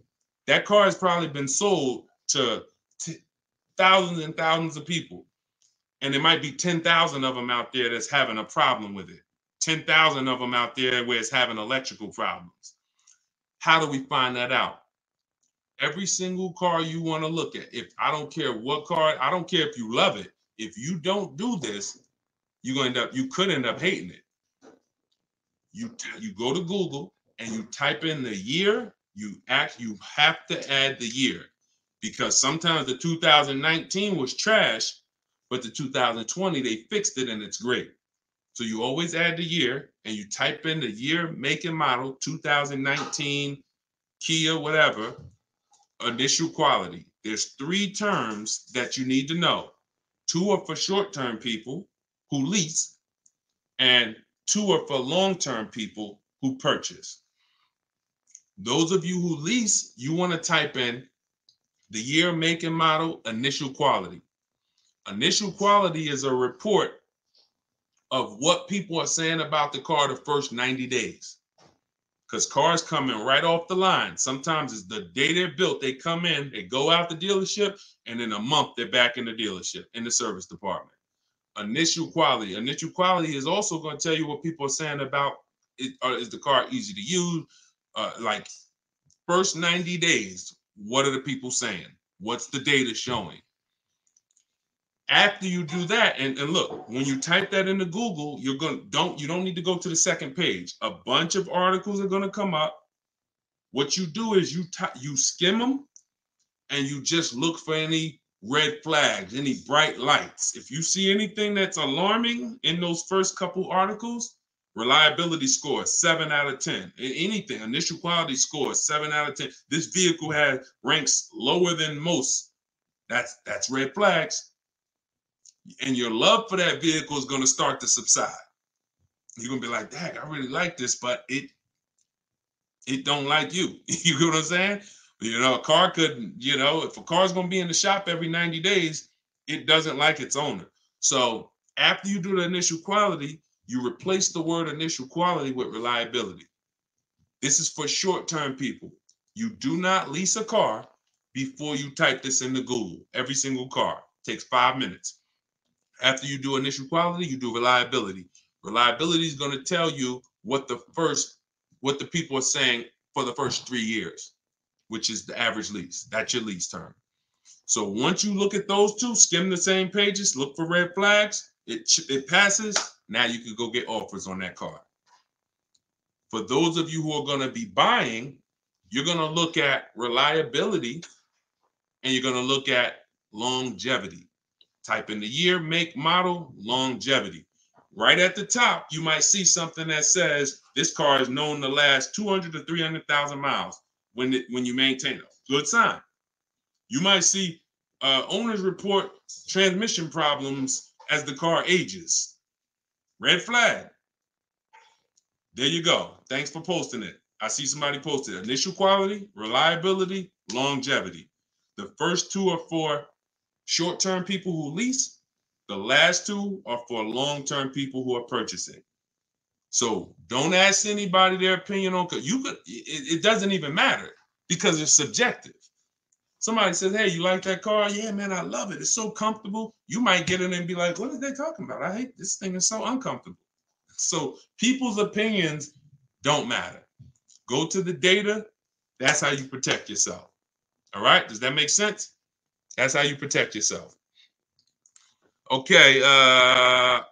Just check your spam, babyface. And when you purchase the book, y'all, the first thing I give you is a support email. First thing. Congratulations, the book is on its way to your email. If it's not in your email in 10 minutes, email support right here. All right. So if you didn't, go back, screenshot that, and then go back and if you missed it, then just DM me. If you're on you can't DM me if you're on YouTube. Check your spam. But let me see. I can't even send you a private message. So see. Just do me a favor and go to another platform, I guess Instagram, TikTok, Facebook, any of those three, and just send me a DM. But when you get your book, y'all, screenshot the support email, because when you go to your email, check your inbox and check your spam. That book's going to be there unless there's a letter off. And most times you're typing fast and there's a letter off. So, all right. I have about 9 months left on your lease. This one's TikTok. We've been taking questions for everybody from every platform. I have 9 months left on my lease and I'm about to go over miles. What should I do? 9 months left? Do an equity assessment. Jackie, equity assessment. Call your bank. In fact, go to YouTube, watch the rebroadcast, unless you have my book. Equity assessment. You need to know, can you sell that lease and get out clean? But don't be in a hurry to make a move. Mileage penalties are not big in the beginning. If you're going over by a couple $100, you're talking about very small penalties, but you want to do an equity assessment. You want to call your leasing company, find out how much you owe. That's called a payoff. And then you're going to go to CarMax. You're going to go to, this replay will be up on YouTube. So we talked about this. CarMax, Driveway, Carvana, Kelly's Blue Book Instant Cash Offer, Auto Nation, Sell My Car, and Car Guru, Sell My Car. That's 6 offers. We get bids for everything. Those of you who've been here, you know that. When you get those bids, because we don't trade cars, when you get those bids, it's going to tell you what your equity position is. If all those bids are below your payoff, then your only shot of you're comparing that to getting out early, but you don't want to get out early because you got a lot of payments left. You might want to go a little longer, wait till you have fewer payments left. But the first thing to do is do the equity assessment, because most times that's the best way to move. I can sell out of this thing early and I'll just start shopping for my lease now and sell this vehicle. Okay. And if you didn't know you could sell a lease, you can. So we've been talking about that. But go to YouTube, catch the replay, or you could get my book. It's 75% off. It's in my TikTok bio, and you could turn right to the section on equity assessment. It's step 2. There's 3 kinds of equity assessment, y'all. One of them is for those of you who have cars that are paid off or have a loan on them. The second is for those who have a lease. No third-party restriction. You're with a company like Toyota Financial, you're with Chase, there's several leasing companies where you could just sell to the highest bidder. And then the third equity assessment is for people who have a third-party restriction. So you're going to get your online offers, and then you're going to sell to a local dealer, whoever wins the bid. Because a third-party restriction does not mean you can't sell your lease. It's very important. It doesn't mean you buy the car and then resell it. When you buy the car, you pay taxes. That's money going. When you buy the car, you pay fees. Money going. A third-party restriction just limits who you can sell to. A third-party restriction means you must sell to a local dealer. That doesn't mean you walk into the dealer you bought it from and say, hey, all right, I'm going to sell it to you. No. We have a conversation. I have a script in my book. We talk to the used car manager. And we're talking to several used car managers, and we're seeing who's going to pay the most for the car. Because the thing about leases, they're very, very new. They're 2 to 3 years old. So every single used car manager in America wants to buy these cars. So we get bids, and that's how we sell our cars with a third-party restriction, because we avoid the fees. We don't have to pay taxes. We don't have to pay fees. Those of you who might have heard of people who bought and resold, I would never do it. Again, why would I want to pay taxes, $3,000-4,000 in taxes, $2,000 in taxes, plus fees? It comes out of my equity, comes out of my profit. All right. Thank you, Gilly Gill. Good to see you again. My man Gilly Gill checking in. That's my guy. I love it. All right. Listen, y'all, this was a long one. We just hit an hour and a half. Great show. I'm gonna have something in my bio by next week that's going to link you to a calendar, so you will be able to monitor when I'm live. So you'll be able to see, all right, Deshone will be live Tuesday, 12. You'll be able to add it to your calendar so you can meet us here. But this is what I love. I love that we probably had collectively, I look when I closed the live, we probably had 800-900 people come through here in the last hour and a half. I hope you guys got value. Everybody got value out of the live show. Type dollar signs if everybody got value. This is the kind of stuff that we're going to be doing. I want you to be able to get these questions answered. I want you to be able to have access to great information that is going to keep money in your household. All right. Everything that I teach, you're going to see. For those, like, my book has everything I teach. My videos on social media we put out probably, I don't know how many videos we put out. Everything that you're going to see on the live, you're going to say, yeah, I remember you saying that in a video. Everything you see in my book, you're going to see, wow, I remember him saying that in a video. So the information doesn't change. It's just, how do you want to get it? If you want it all in one spot, you get the book. If you want to go through the social media videos, now, only thing about that you got to know is those social media videos are for all different kinds of people. They're for every one of you on here. Some of you are high mileage drivers. Videos for y'all. Some of you are going to be leasing. Videos for y'all. Some of you are going to sell a lease. There's videos for y'all. Some of you are going to buy a used car. There's videos for y'all. So if you want to go through all my social media videos, you'll find the strategy, but you got to piece it together. The book has everything in a step-by-step way. That's why it's called Car Shopping for People That Hate Car Shopping, 7 Steps to Saving Time, Money, and Avoiding Dealerships. And it's step by step. Step 1, you start out here. Step 7 is delivery, which means if you got my book, you shouldn't be reading step 7 unless you're picking up your car. You shouldn't be reading step 7. Step 7 in my book, I'm saying, congratulations, great job. You did the process. You got your deal. Now let's get ready for delivery. You shouldn't be reading that unless that's the way the book is designed. It's not this book you just read all the way through and you're like, wow, that was good. No, by the time you get to step 7, your car should be outside, or you should be on your way to pick up the car. Does that make sense? So as part of the book launch, we're doing 75% off. If you haven't missed the countdown yet, you can get your copy. It's a digital book, and you'll also get free updates. So you don't have to worry about Deshone. What about when things change? What about when the market changes? What about when new websites come out? I'm on top of all of that. And what happens is I go in, I update the file of the book. You open up the book. You're going to literally be opening up the book and seeing, wait a minute, something changed. Yeah. Wait, I remember this script. Oh, wait, I remember the websites here. This is a new website. It wasn't here before.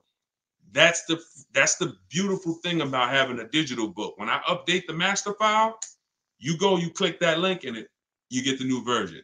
That's how we make sure we're always ahead of everybody else. That's how we make sure we're always on top of it. So it's normally $97. You can go to my TikTok bio, get yours. You can click on the, you can go to deshonesbook.com. I'm going to post a link one more time in Facebook. Here you go. You can go to this link. And I'm going to post it again in YouTube. Everybody who if you missed the 75% off, I'm going to post, this is a special link. And then anybody on TikTok, just DM me and I'll get you the special link if you missed the countdown. But the new special link is only going to be good for 10 minutes. But other than that, I see you just got yours. Thank you so much. Thank you, Mr. Wright. I appreciate y'all. We'll be back. We'll keep these live shows going. And this was a good one. This was a real good one. All right. I'll see y'all soon.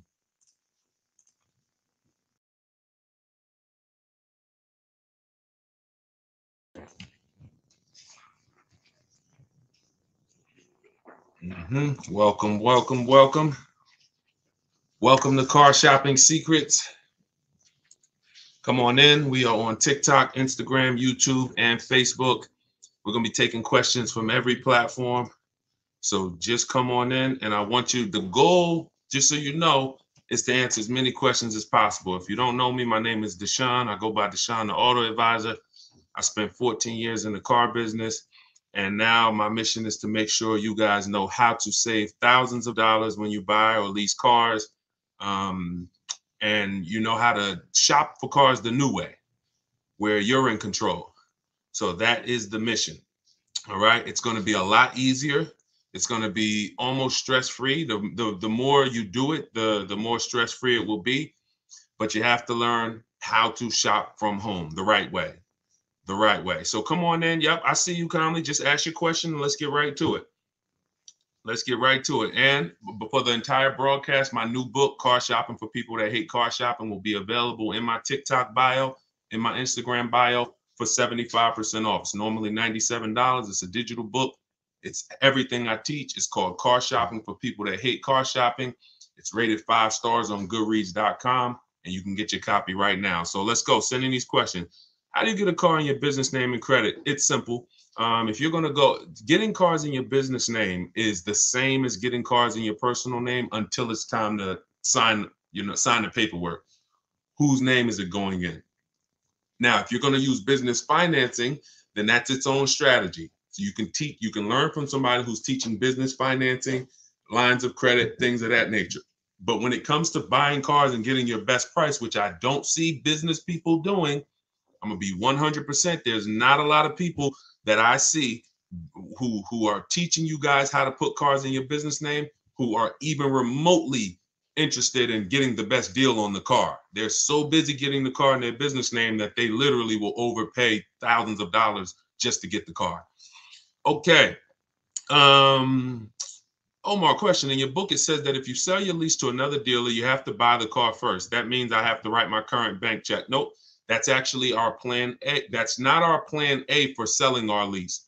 If you have what most people do who are trying to get their lease equity, if you don't know you could sell a lease, if you didn't know you could sell a lease type of one, this is going to be relevant to you. We've sold leases for the last couple of years. You've always been able to sell them, but the last couple of years, it's been, there's a lot of money made. And when banks saw people making a lot of money selling their leases, $5,000, $7,000, $10,000, some of them implemented a third-party restriction, and that they limited who you can sell to. So they started so then what you saw was a lot of people started buying their leases and reselling them. I don't like when you buy your lease and resell it, because you're going to pay taxes on the purchase and you're going to pay fees on the purchase, and then that's coming out of your profit. So I don't teach that. In the book, Omar, continue reading or just read that section over. It's a lot of money involved in that section. When we have a third-party restriction, we're getting bids from a local dealer. We're talking to used car dealers. I have a script in there of what to say. We're selling our car to a local used car dealer. And if there's more money to be made buying and reselling, then you can do that. But oftentimes, because dealers most times don't need to pay the taxes, the dealer payoff is lower usually than the customer payoff, which means you can sell direct to a dealer and put more money in your pocket, but you must get bids. And that's what I teach. So just read that section carefully, Omar. All right, come on in. Could everybody hit the share button who is into sharing? If you're into sharing, if you share great information, if you're into financial literacy, if you believe that people should be able to, have the information to make the best decisions for themselves, then hit that share button. I appreciate all the sharers. I cannot do this. We can't do this mission without the sharers. Thank y'all. All right, let's go. Let's go. I see Instagram. Let's go. Want to trade my car, which I still owe money on, and I want to lease now. That's going to be very common. Many of you are going to find out as you find out you will, unfortunately, many of you were just programmed never to lease. You were programmed that leasing was bad. And when you find out the math and how much that's cost you, the first thing you're going to want to do is get out of your finance and go into a lease. So you need to call your bank. In my book, I call this the equity assessment. This is step 2. After you decide, now you've already done step 1, which is great. Step 1 is deciding, should I buy or lease? Asking yourself the most important question: how many years am I keeping this car? To decide, are we going to go for our long-term purchase where we can avoid the depreciation in the long term, or are we going to go for a short-term lease to avoid the depreciation hit? Once you answer that question, that's step one. Now we move on to step two, which is our equity assessment. That's when we have to look at the current car we have, and we have to we have to find out what our position is in it. Are we in a negative position? Are we in a positive equity position? So you're going to call your bank, find out what your payoff is, get your payoff. Don't look at your residual value on your contract. Don't look at, whatever your statement is. If you're going, you can do this with a finance, you can do this with a lease.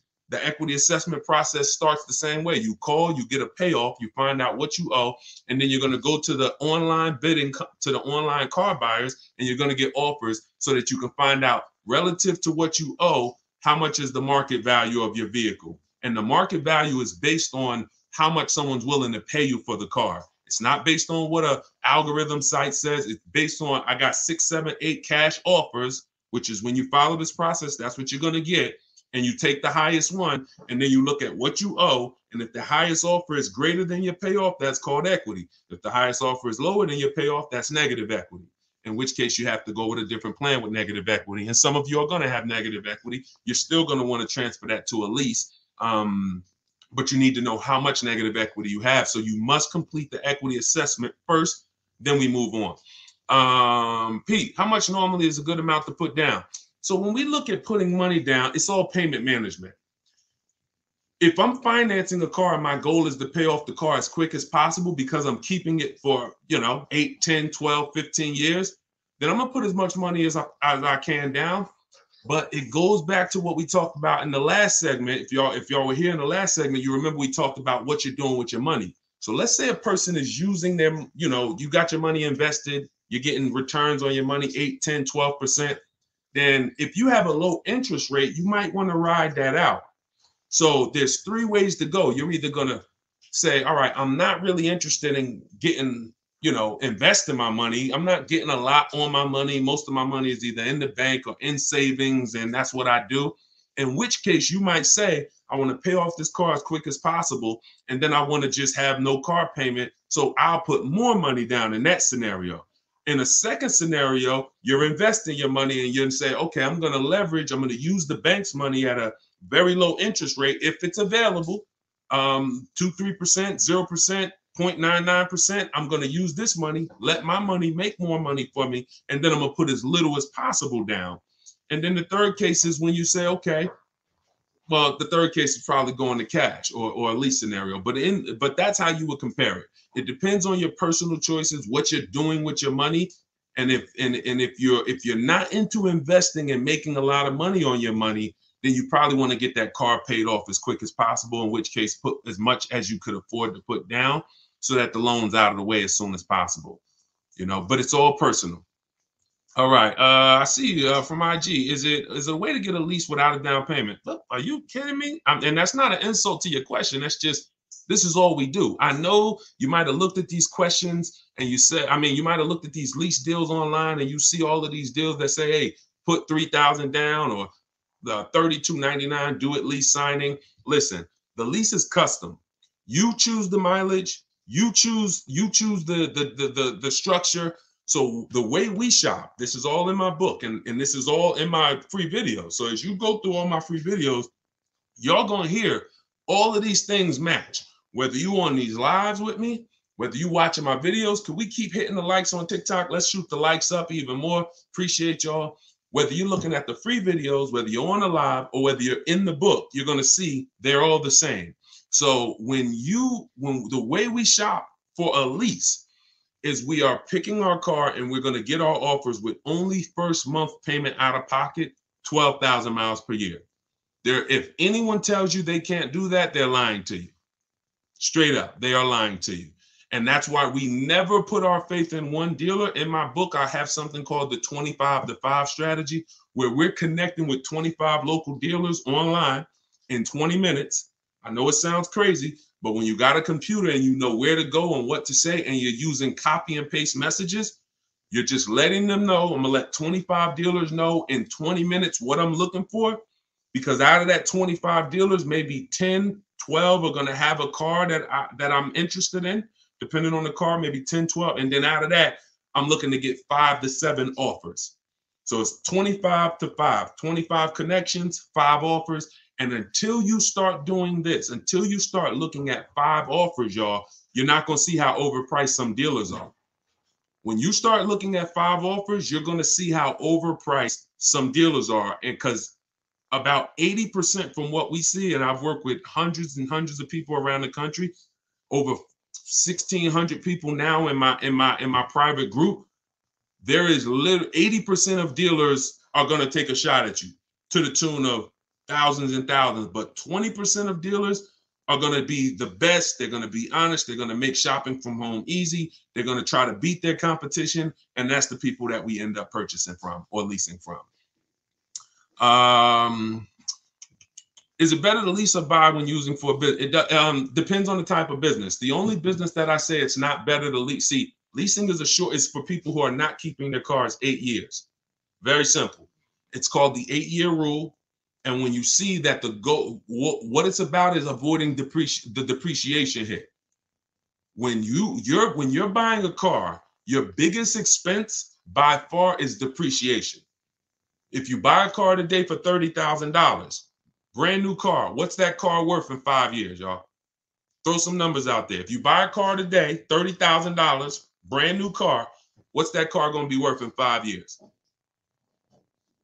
Throw some numbers out there. Thanks, Ed. I see you, man. Appreciate you. Look, let me see. Let's see what people come in at. Hold on. Hold the question, Dolan. Now, I got my man Dolan working in the background so we can see everybody's question. But hold on. Let's go deep on this. It's not going to be worth 17. If you could buy a car for 30,000 and then it's worth 17 in 5 years, that's not going to happen. So let's just and 22. See. All right. This is a deeper problem. Let me hit on this, y'all. Let me hit on this. This is a big problem. All right. Some of you let the last 3 years fool you. And this happened to car dealers too. There are still car dealers out there that think this is pandemic and they're trying their best to hold on to what was. I used to, during the pandemic, some car salesman said, man, somebody will walk in, I tell them they got to pay $8,000 over sticker, and I got it. I could get them to pay that. They're still trying to hold on to that. They don't realize that over a year ago, their competition started adjusting and started really doing, well, their competition was doing deals from the get-go. So that's them. But let me talk to you. If you bought a car in 2018, 17, 16, 19, 20, early 2020, you could have sold that car and actually either made money. In fact, most people made money. That's gone. Don't let that get you thinking that that you can buy a car and flip a car or break even on a car. That was a once in a lifetime opportunity based on limited inventory, based on a global pandemic, based on a microchip shortage, based on an industry that usually puts 60 million cars a year through the transaction. They didn't have it. And so everything went up $7,000 to $15,000. Everything. Some of you cashed out. If you cashed out during that time, those last 3 years, 2020, 2021, 2022, if you cashed out, you sold something and you made a bunch of money, type a $sign. Just type $sign so we can actually see. Because some of you, I was talking to you back then and you cashed out through my advice, and some of you just found out on your own or you found out through somewhere else and you ended up cashing out and making a bunch of money. If that's you, put $signs. But that is over. The times we had people buying cars in 2019, overpaying for them or buying cars and coming back and flipping them and making money on them. You try that now, you're going to lose your shirt. It's over. So I'm here to tell you that the normal depreciation on a car is a 20% loss the first year. 20% loss the first year. So if you pay 30 grand for a car, that car is worth 80% of 30 grand after a year with normal driving. If you're a high mileage driver, it's worth even less than that. If you're a low mileage driver, very low, it's worth a little more than that. But that's standard, 20% going. Second year, you're going to lose probably another 15%. Third year, you're probably going to lose about 12.5%. Probably lose another 12.5% the next year. Then you'll lose 10%. And that's the depreciation curve. That's where we are.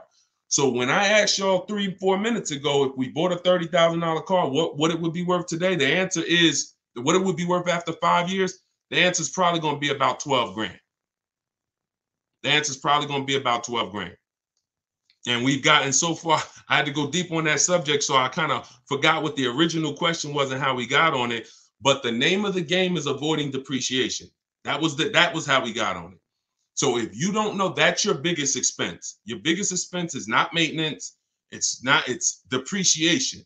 You're losing thousands and thousands of dollars in depreciation. So when you're deciding, should I lease or purchase? When I tell you the answer is 8 years, if you're not keeping your next car 8 years, you should be leasing it, because if you get a great lease deal, you can't get a regular lease deal. You must get a great lease deal that comes through multiple offers. Then you're going to avoid those big depreciation losses that these owners are taking. Now, at the same time, if you're buying your car to keep 8 years, you should be purchasing it, because once that depreciation levels out, remember what I said, you lose this percent the first year, this percent the second year, but every year later, it starts to get smaller and smaller. Eventually, you're only losing like 5% on the car, and that's the time where you want to keep it. That's when you won. That's the reward. That's where you're like, okay, now I'm winning based on my purchase. Okay. So whenever you're looking at leasing versus purchase, it's a long term. You got to look down the road, and you must ask yourself, how long am I going to keep this car? All right. All right. Let's go. Dolan, next question. Dolan pulling questions in from every platform. Should lease rates increase depending on yearly mileage allotment? So we always shop with 12,000 miles per year. Find your best deal. Shop multiple offers. The way I just laid out in the beginning of the show, I gave you the structure on how we shop offers. If you missed it, watch the replay. Once you get multiple offers, you get 5 to 7 offers, pick your best one, and then you adjust the mileage. Because you want to adjust your mileage once you know you're dealing with an honest dealer. Once you know a dealer has won the bid, they're not going to try to put extra, like if the mileage to go from 12,000 to 15 is $25 a month more, an honest dealer will mark it up $25. You don't have an honest dealer, they'll mark it up $35. They'll mark it up $32. Everything will have a little cushion in there and you don't want that, because cushion is built-in profit that they're not going to disclose. So once you do that, yeah, you pay for additional mileage, but you don't adjust your mileage until you actually find your deal. And yeah, you pay for mileage because you pay for usage. But then again, when you have a great lease, like I'm gonna show y'all a couple great leases throughout the show, people who are getting, ridiculous deals right now, and y'all see, to add a little more mileage to these leases the payment is still pennies. It's ridiculous. Go ahead, Dolan. But you got to shop first and then you adjust. All right, YouTube, looking to buy 4Runner, but they have a $1,500 BS protection package. Okay, they is one dealer. It's not Toyota. Toyota's 4Runner. This gentleman shopping for a Toyota 4Runner, y'all. The dealer that you went to has a $1,500 BS fee. That's why we don't shop and put our faith in one dealer. You know how many 4Runners there are the way you saw them? I don't care what car you're looking at. You could be looking at the most rare G-Wagon. There's at least a couple more in the country. So when it comes to something like a 4Runner, there's thousands of them. No matter what color, you might say, yeah, but I like this color. There's thousands of them, thousands. That's a mass-produced vehicle. So you have to have that in your mind. If you start looking at it like, oh, it's only one of these, oh, they got you, because they're going to make you think that's the only one, and you're not going to see that there's other ones that not only may they not have the BS fees, they actually may be lower priced.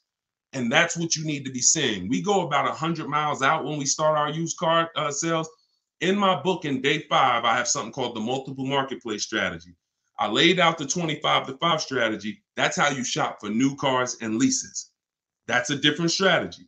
When we're shopping for pre-owned cars, we're using the multiple marketplace strategy. Can y'all keep shooting? Can y'all keep tapping the screen? Everybody on TikTok, we got a couple hundred people. This is crazy. Could y'all just keep tapping the screen, shoot the likes up? Let's keep grabbing attention over here on TikTok. Appreciate all of y'all. But when you're shopping for a pre-owned car, we're using the multiple marketplace strategy, where we're looking at every website that has used cars. Some of you may think Car Gurus is the same as cars.com, the same as Auto Trader. They're not. These companies have different contracts, different dealerships, different places that they advertise inventory for. And not only are you shopping those marketplaces, you're shopping the Carvanas, you're shopping the CarMaxes, because occasionally, sometimes they'll have the best price on a particular vehicle. You never know what they're going to do. So if you're not shopping them and looking at all the used car inventory, you are going to miss the lowest price in the market. But once that happens, you'll find a car, and you always verify fees before you leave your house. You never get to a dealership and have fees pop up on you that you didn't know about. That means you didn't give a call and find out the bogus fees beforehand, in which case you let somebody waste your time. So you can't negotiate. That's why I got a video. Some of you may have seen it. We don't negotiate with fake fees. We don't do it. We don't do it. It's a losing battle. All right, go ahead, Dolan. Let's keep it rolling. I'm trying to get through as many as we can today. I want to go through as many questions as fast as possible. How do I know how much equity I have on my lease? It's a very common question, y'all. I mean, we're kind of getting a similar question asked in a different way. Call your bank, find out what you owe, what your payoff is. Go to the marketplaces that I mentioned earlier to get offers. CarMax, Vroom, Vroom's out of business, sorry.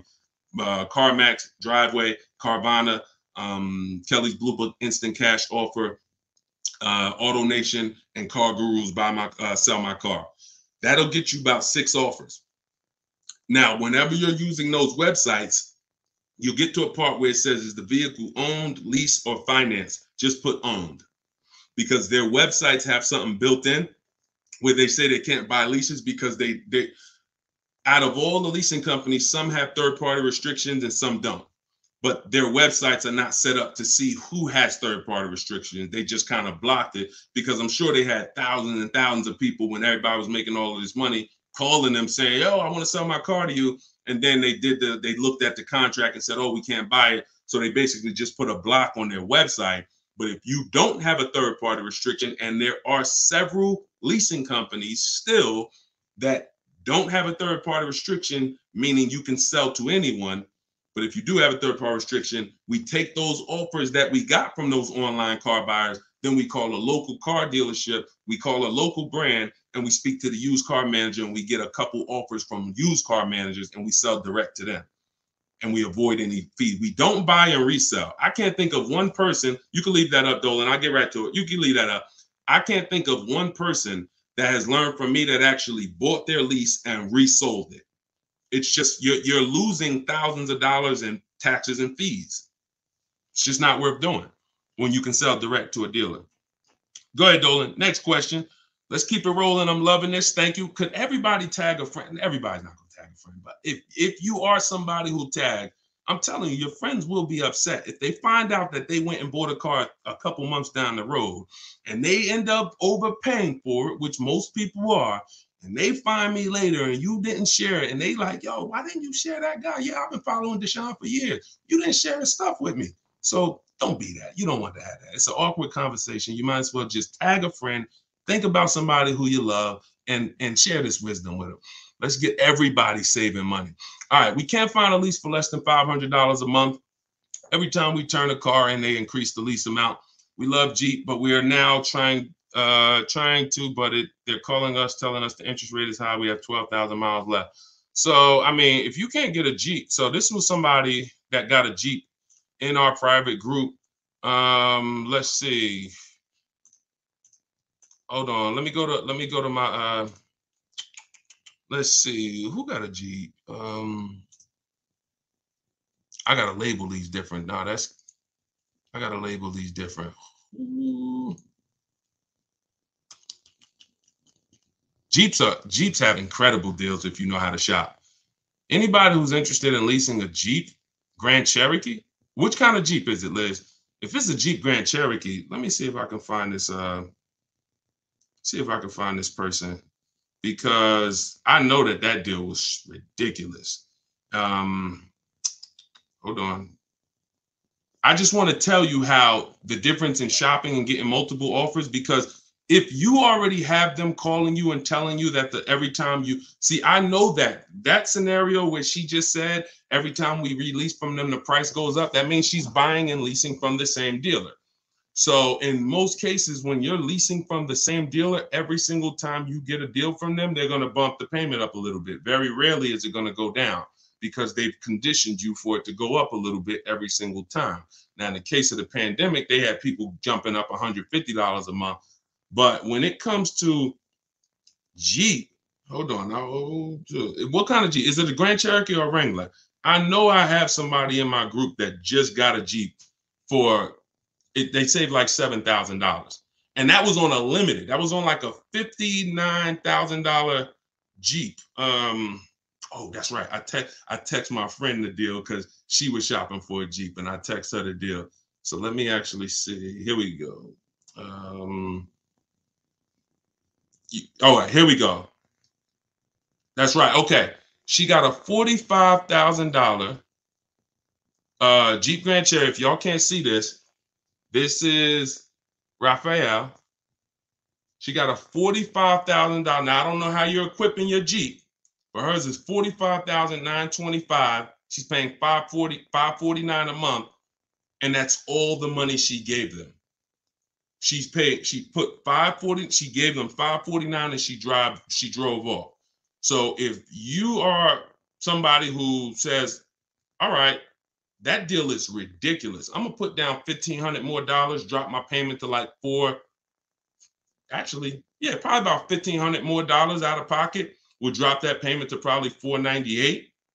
And or you might say, Deshone, I don't even need the limited. I see she got the blacked out one. I don't need all of that. I'll take one that's a little less than that. But this was last month. So, I mean, you must shop offers on these cars. You must shop multiple offers. You must get at least 5 quotes from 5 unrelated dealers, because one thing that will surprise you is Raphael had offers for $600, $700. I remember I helped the lady Christina. She was in our group a year ago, and her best offer, she got like a $52,000 Jeep, white with the black top, and it was like $606 a month. But her highest offer she got from a dealer was like $1,100. So she had some for $1,100. She had some for like $899 or something, and then her best one was $606. So oftentimes what you think is overpriced is just that one dealer you're dealing with that's trying to take a shot at you. That's why multiple offers from home is the way to go. This is what's in my book. This is what I teach in my videos. If you guys want to have it right in one spot with all my scripts, everything, I don't even want you talking. I really want you typing, because when you talk, you can say something wrong. If you type, you can't mess up. Thank you so much. Appreciate that. If you type, you can't mess up. So 75% off. I just put the book out. It's called Car Shopping for People That Hate Car Shopping. If you hate car shopping, type hate. Type I hate it. All right. And we're already rated 5 stars on Goodreads. And I want y'all to have everything I teach in one spot. That way you don't have to go through all my videos trying to see which one's for me and which one's for leasing and which one's for selling my lease. And, oh, this one's for a used car. I don't need that. You can do that. You can certainly do that. The information's there. But if you want it all in one spot, get your book for 75% off in my TikTok bio, or go to my Instagram bio, click that link, and then click the button that says 75% off, or go to deshonsbook.com. All right, go ahead. Go ahead. Yep, you good, Dolan. I want to buy a certified pre-owned car. I want a safe, reliable car. What do you recommend? I'm thinking Subaru. Okay, so when we're trying to find what car we want, get an idea of it, and then we do a research. We do our check. We check to see reliability. There's 3 terms that you got to be familiar with. 2 are going to apply to you if you're a short-term person, which means you're leasing, you're not keeping your cars 8 years, and 2 are going to be important to you if you're a purchaser, if you're buying a car to keep 8, 9, 10 years. If you're leasing, the 2 important terms are initial quality. Initial quality is, what does the data say about this car its first 90 days? The first 90 days the car was in production. Now, the way we do an initial quality check, this we do right before we go and get offers on a car, because we never get offers on a car until we find out if it's a good car. You don't want to be getting offers and then you get a great deal. Now you decide to check to see if it's a good car and you're like, oh, it has electrical problem. No. So this is one of the last steps we do. We do this in step 4 of my process. It's a 7-step process. Step 4 is shopping, not buying. That's our research. That's our test drives. That's our making sure the car is good. So you type in the name of the car, the year, always put the year, 2024 Subaru Impreza, initial quality. Type that into Google and you look at the first page. If there's any red flags, you'll see it. Skim those first couple articles. It shouldn't take you more than 3 minutes. You'll see, oh, click on this. Reliability score is a 70 out of 100. I might pass on that. Initial quality, rather, is a 7 out of 100. We don't want to see anything that gives us concern. Now, once it passes initial quality, now you type in 2024 Subaru Impreza reliability. So initial quality is your first 3 months of the vehicle's lifespan from the time it's new. Reliability is the first 3 years. So if that car is in the shop every couple months or once a year, or for the same issue, if it's having a misfire in the engine, you'll see it in the reliability ratings. For somebody like you, Tina, you want to look at both the reliability and then you want to type in 2024, whatever year you're buying, 2021 Subaru Impreza longevity. And you want to do the same thing. You'll see if the transmission's known to go, it'll tell you right up top. These cars are known to last 150 to 200,000 miles, 200,000 to 300,000 miles. These cars, many owners report transmission issues around 80,000 miles. That quick 5-minute check will avoid thousands and thousands of dollars in bills and headaches. Thank you, Blood. Said you looking younger. I appreciate it. So that's how you do. But also, don't think you got to buy it. You can keep that up, Dolan. All right, we're pulling questions from everywhere. Instagram, TikTok. So make sure y'all are typing your questions. We're on 4 platforms. And I got my man Dolan pulling the questions in. Don't think that a certified pre-owned car is better than a non-certified car with a good history. A good history, non-certified, could be better than a car that's certified without the history. See, I'd rather a non-certified car with a great title, which means it's not a salvage title, it's not a rental, it's not a, funny title. Great service records, which means I can see that the previous owner or owners regularly took care of the car. That's the biggest indicator that car was taken care of, is service records. And then a good accident report. I take that over a certified car. When I pull the Carfax, I don't see many service records. So don't think because you're getting a certified car, if you don't do your due diligence, you could still lose. You want to look for those 3 things: title, service records, accident history. That's the biggest indicators. It's no guarantees, but those are the indicators. All right, go ahead, Dolan. Next question. Can you explain the worksheet on the multiple marketplace strategy? I signed up for the 5 sites, but confused when there are multiple cars on each site. If I pick high and low on each site, the sheet will have like 50 cars. Correct.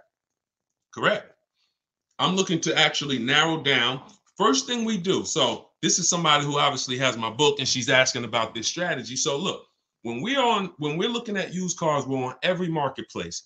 So I want you to think about like Amazon.com, Walmart.com. Let's replace the car with a TV. It's no way if you're looking for a TV and you're trying to get your best deal and pay the lowest price, you're not going to check all the online websites. Now, some people might check only Amazon. Though that's not as good as checking Amazon and checking Walmart.com and checking BestBuy.com. See, I know Best Buy is overpriced most of the time. You get what I'm saying? But that's how I feel about CarMax. But I still got to check them because they're overpriced most of the time, not all the time. And every now and then you see the one that was surprising, they'll have the best offer right there. So that's why I'm always going to check all the marketplaces: CarMax, Driveway, and then we're going to open up your Auto Trader, Cars.com, Car Gurus, at Carfax.com. There's 8 used car marketplaces. So we open them up and now we put in our criteria. What are we looking for? Now, we don't look to buy. I don't want you buying the first day. when you open those marketplaces. Here's the goal when we open the marketplaces. Who remembers what I said about market value? If you were on the last broadcast, or if you heard me talk about it, what are we interested in when it comes to market value? Who remembers? And let me see, we might have a whole fresh crowd on here. We got a couple hundred people. We got like 400 people on here between all the platforms. So I don't want to assume, but let's see if anybody has heard from any of my other broadcasts. When it comes to market value, what are we interested in? All right, we might have a whole fresh crowd. Below market value, y'all. So how do we buy below market value? First thing we need to do is see what is market value. Yep, I see you, Ronald. The first thing we need to do is see what is market value. So your goal when you open up those marketplaces, and this is what I teach you in my book. First things first, we sort all our prices high to low. We create accounts because we want to be alerted of any new inventory. Because once I know what the market value is, I know where the low side of the market is. So you might look and say, we sort all the prices, low to high, low to high, low to high. Now I can see all the low prices are around 22, 23, 20, 22, 23, 24 is like, but then it goes up to 25, 26, 27. That's market value, that middle. And then you got the overmarket, it's always going to be cars that are priced higher, above market value. Now, when we look at the low side, here's what we're able to say. Here's what you have to know. Be prepared for it. The low side of the market is where all the crap is. So you're going to see bad titles. You're going to see accidents. You're going to see frame damage. That's fine, because you're looking through all of that. And then you're going to find that diamond, and you know what the low side of the market is. Here's what's also very important. You might see a car. You might say, I want a black car or a white or silver. You see a car that has all the boxes I talked about, which we checked. Title great, service records great, accidents great. It's the wrong color though. Dang, I don't want blue. That's an indicator. I don't care if it's blue. I'm not going to buy it because it's not my color, but it's showing me where the low side of the market is. That's a deal. If somebody wanted a navy blue car, that's a daggone below market deal. So we have to find out what the market is. Then we find out where the low side of the market is. And then we have on alert so that every car that pops up, it comes to our email immediately. As soon as they list it, boom, we get the email and we know the low side of the market. So when we look at that car, and we're like, oh, wait, this is $22,000 and it's my color. All right, you open it. Ah, shoot, 2 accidents. No problem. Now you get another one a couple days later. Oh, shoot, all right, black. Oh, $22,500, good price. You open that thing. Wait, service records look great. Now we go to verify if there are any bogus fees. We do one more step. We pull the window sticker because I want to know what's in that car. I want to know what the original equipment what is the actual original price. Once I find that out, I got to get there and get that car. So that's how you do it. You have to, it's a narrowing down. You're looking at all this inventory. I'm going to narrow it down to the best, and then I'm going to snag my deal. And you're at home. You're not in these dealers where you're at home. Okay. And that's all in the book. All right, let's go. Oh, how do I get your book? It's in my TikTok bio. Welcome to all the new people that jumped on the broadcast. It's in my TikTok bio. It's in my Instagram bio. Click the picture of me, and then you'll see a website there. And then click the button. You won't leave the broadcast. So some people are like, Deshone, I don't want to get the book yet. I don't want to miss the broadcast. Well, the book is only on sale, 75% off for 30 minutes. So click the link. You won't leave. You'll still be able to hear everything we're talking about. You can come back and keep asking questions, but don't miss the 75% off. Click that website, or if you're on Facebook or Instagram, you can go to deshonesbook.com, or you can scan the QR code if you're watching on TV. Go ahead, Dolan. Oh, matter of fact, let me go to TikTok, because Dolan, you're not on TikTok. Can you come with me to buy a car? Not necessary, Danielle. Thank you. I appreciate it, though. Listen, that's the old way. So you think that we're somehow going back and forth with dealers, and hey, I kind of need somebody. That's like when I was selling cars and people thought bringing their uncle in was going to help them. No, we don't shop like that. So you don't need any. The reason why, listen, I'm going to share. I'm gonna share the reason why you see people like this who, well, I just showed you Raphael.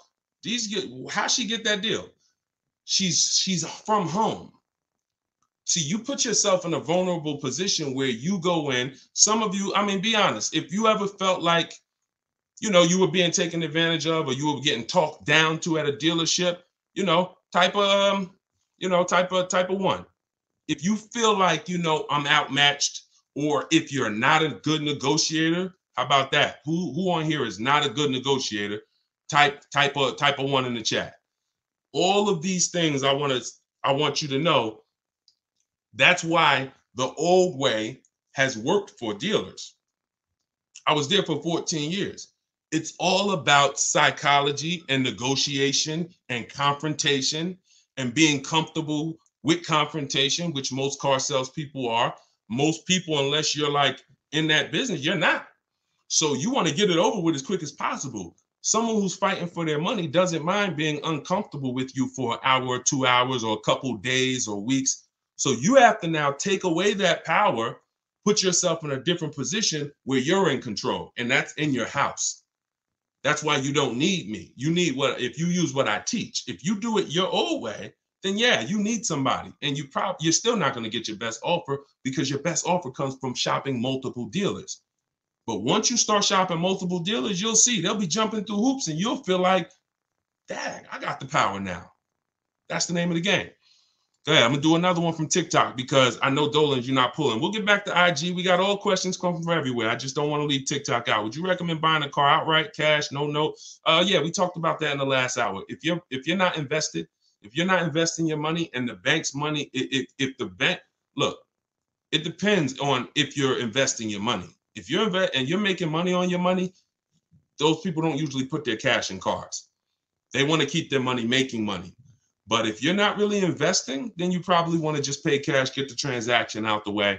And if you're investing your money and you can use the bank's money at a low interest, you have to always check if the car you're shopping for has a low interest rate on it, y'all. Some of these cars have 0%, 0.99%.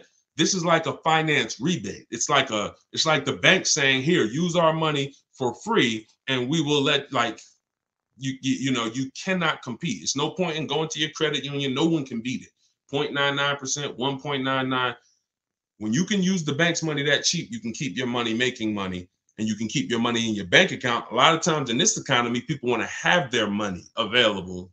So it's all personal, though. If you notice, unless we're talking about leasing or buying, I'm not really going to say something you did was wrong, because it's a case-by-case basis. I'm more about, let me show you the options based on different people, and you pick who you are and you do that. The only thing that I'll tell somebody in a lot of cases they're wrong, almost all, is the leasing versus buying scenario all day. All right, go ahead, Dolan. Next question. Bring it in from either Instagram, TikTok, somewhere. All right, Tina, I want to buy a car and pay it in full, but don't want them to take advantage of me, because if it is, okay, that's kind of a similar question, Tina. We've been talking about that like the whole broadcast. So,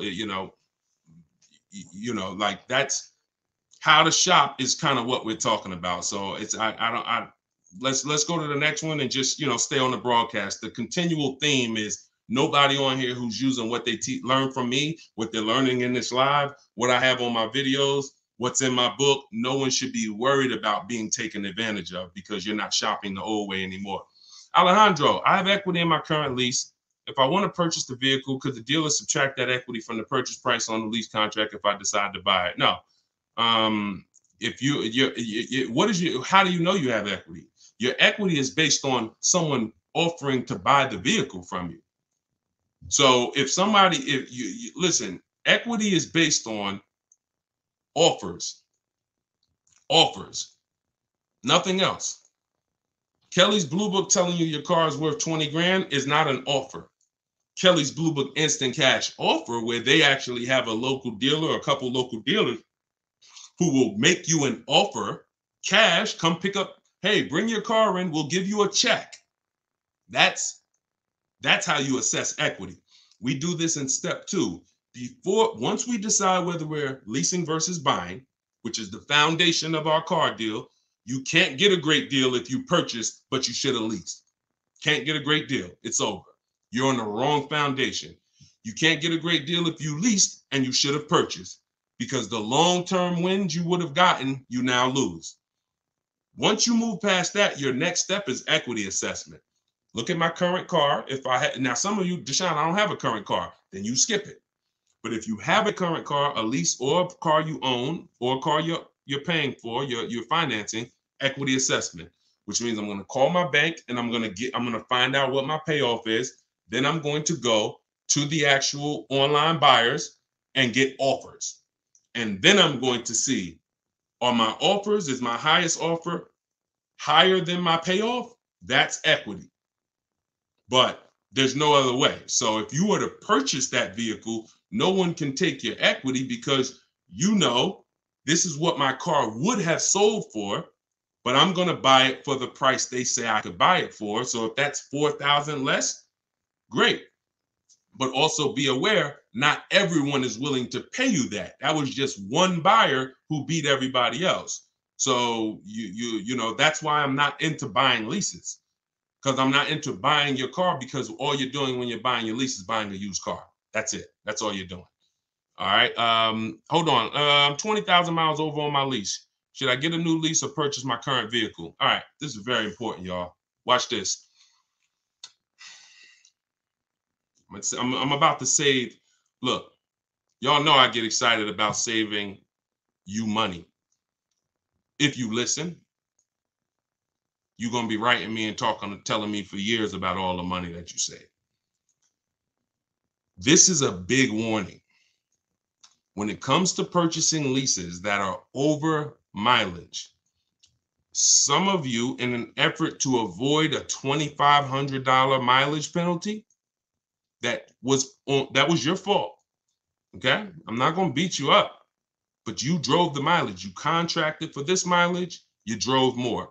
That could happen through negligence, or it could happen through a real lifestyle change. I used to work 10 minutes from home. Now I work 40 minutes from home. It happens. And it doesn't matter. We're going to pay for what we use. It's okay, especially if you got a great lease deal. I'll pay for what I use. But here's the math about this. Going over your lease mileage is never a reason to buy your vehicle. Here's why. From the day you lease a vehicle, they tell you your lease, you could buy it. The purchase value, the residual value at the end is, let's say, $18,000. Let's just say that. Most times throughout history, the car wasn't worth that. When you finished with that lease, the car wasn't worth that. Deshone, what do you mean the car wasn't worth that? A comparable used car, similar, same year, similar mileage, you could have found for less. That was throughout history. So we never purchase leases without finding out, is the purchase price that they're even offering me, if I had the right mileage? Forget, we ain't talking about going over yet.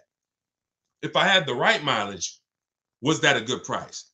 Many times it was not. Now, when you go over the mileage by 20,000 miles, does the purchase price change? Do they give you a new purchase price because you went 20,000 miles over? Do they say, hey, you know what? It was 18, but because you put all those miles on it, it ain't worth 18 no more. You don't care. We'll give it to you for 15. They don't do that, which means you are actually overpaying, because you're paying the same price that they said you should. If your car had 36,000 miles, you could buy it for 18. Your car got 56,000 miles and you're about to go pay 18. That's why going over mileage is never a reason to buy your lease. It's even more reason not to. It makes the car even more not worth what that buyout price is. So the best thing for you to do is to assess the penalty. First thing to do is see, you're going to compare three things. Can I sell this car? Using the equity assessment, we talked about that. Either watch the replay, get my book at 75% off in my Instagram bio, go to step 2, which is the equity assessment, get my book in the TikTok bio, click the link, and get it for 75% off. It's normally $97. You could be reading it in a matter of minutes. And then what you do is you go to day 2 and you do the equity assessment and you see, all right, how much could I sell this for? If I'm going to lose, now I got to see what's the smallest loss I could take. Now, you might be able to sell it to a buyer. Let's say CarMax wants to buy it, they win the bid, and you might only have to you might only have to come up with $1,000. I'm just making a number up. Sell it to them, pay the difference. It's better than a mileage penalty. It's better than the penalty you're going to hit. Now, second scenario is you actually see, if I was to replace the car now, what's the mileage penalty and the payment penalty? Because what most people don't understand is you have payments remaining. And some of them, so it's so many lies that's been told. I feel bad for y'all because you don't know from which angle is what. Because somebody you might say, oh, well, I went in with, I had 3 payments left. I had 6 payments left and the dealership took care of them. No, they didn't. No, they didn't. In 99% of the cases, those 6 payments you had got rolled over to the next car deal. So those payments didn't disappear. So what you're going to do is you're going to compare. If I sell the car to the highest bidder, what's my penalty? Or maybe I went over on my Jeep mileage. This was back when the market was real high. I was over about 6,000 miles and I still sold my Jeep for $8,900. Again, everything in the world, every car in the United States was worth 7 to 15 grand more. So just because you're over miles don't mean you can't sell that car and close the gap. Second thing you want to compare is if I get out now, what would the mileage and payment penalty be? Third thing is if I just drive and go to the end, what would the mileage penalty be without the payments? Because if you got 3 payments left of $500, you got your mileage penalty and you got $500 in $1,500 in payments to account for. So this all is structured. Very important. This is why some people say, Deshone, like, man, I had a girl say, listen, you make things complex. This is a girl that y'all remember, I don't know, some people's on here. She gave a horrible advice about leasing, and we featured her on the show. I don't know if she ended up seeing the video or not, but she wasn't too happy. Naturally, I wasn't attacking her personally. I was just attacking what she was saying about leasing. Her video was incorrect. And she said, you make things a little complex. She's a car saleswoman. She's in the business. And I said, listen, you've been taught, young lady, that this thing is supposed to be this simple. Why do you think people out here and they hate it? It's simple, but you're losing money. See, if you just take it a little more serious, I don't need you to treat it like a house purchase, but it's the second most expensive purchase behind a house. Let's treat it like that, and you'll save the money. But if you're not willing to treat this, every time you purchase a car, you should be treating it like a small house. I'm gonna take this finances seriously. I'm gonna have me a strategy. I want to make sure I keep the most money possible. And when it comes to leasing, you must structure your lease right, or you're not going to enjoy leasing, and you're going to have these penalties that you shouldn't have had unless you had a lifestyle change. All right, go ahead, Dolan. Let's keep the questions rolling. I had a few on TikTok, and what you're going to find is somebody's going to ask the same question you have. So even if I don't ask you, literally some of you are going to be like, oh, that's the same question I had. All right, so is it true if you end your lease early by having the dealer buy out your car because they need inventory, you always lose? No, if somebody buys your car, that's a clean transaction. Just make sure that you know what you're going to walk with. No, you could sell your car a year into the lease. If you do your equity assessment and you see, man, I could get out or I could break even, clean transaction. There's no losing in that. Unless you put a bunch of money down, which is why we tip. If you put 4, 5, 6 grand down on your lease because you wanted to lower that payment to a comfortable zone, then you don't really want to end that lease early. All right. YouTube. Do you think there's another shift in the new car market that will bring the price back down to a normal? I'm sorry to tell you, prices is great. Felicia, when it's just they're not good for you. You gotta get your skills up. I'm gonna show you something. I was helping I have a car buying school. Besides my book, I have a video school where I coach people around the country. I started that school because people were out here getting killed in 2021. November 2021, I opened the school, online school. Felicia was our first graduate, middle of the pandemic, January. She got a BMW X1. She saved $1,950 off the price, a $1,950 discount. And that was the first indicator that I don't believe what the heck going on out there. Now, for those of you who, if you use what I'm teaching you, deals are everywhere. Deals are everywhere. Look at what I'm showing you. You saw Greg, $56,000 vehicle. His lease payment is $527 a month. Look at the date. Look at Tope, 2023 BMW, $54,000 vehicle, $690 a month. Look at Danielle. Look at the date. Look, $44,000 Audi, $550 a month. I hadn't seen. Look, $2,086 discount on a Toyota Camry. We've been making deals. If anybody's out, look, if you're gonna be in my world, and I do want you in my world, don't believe what people.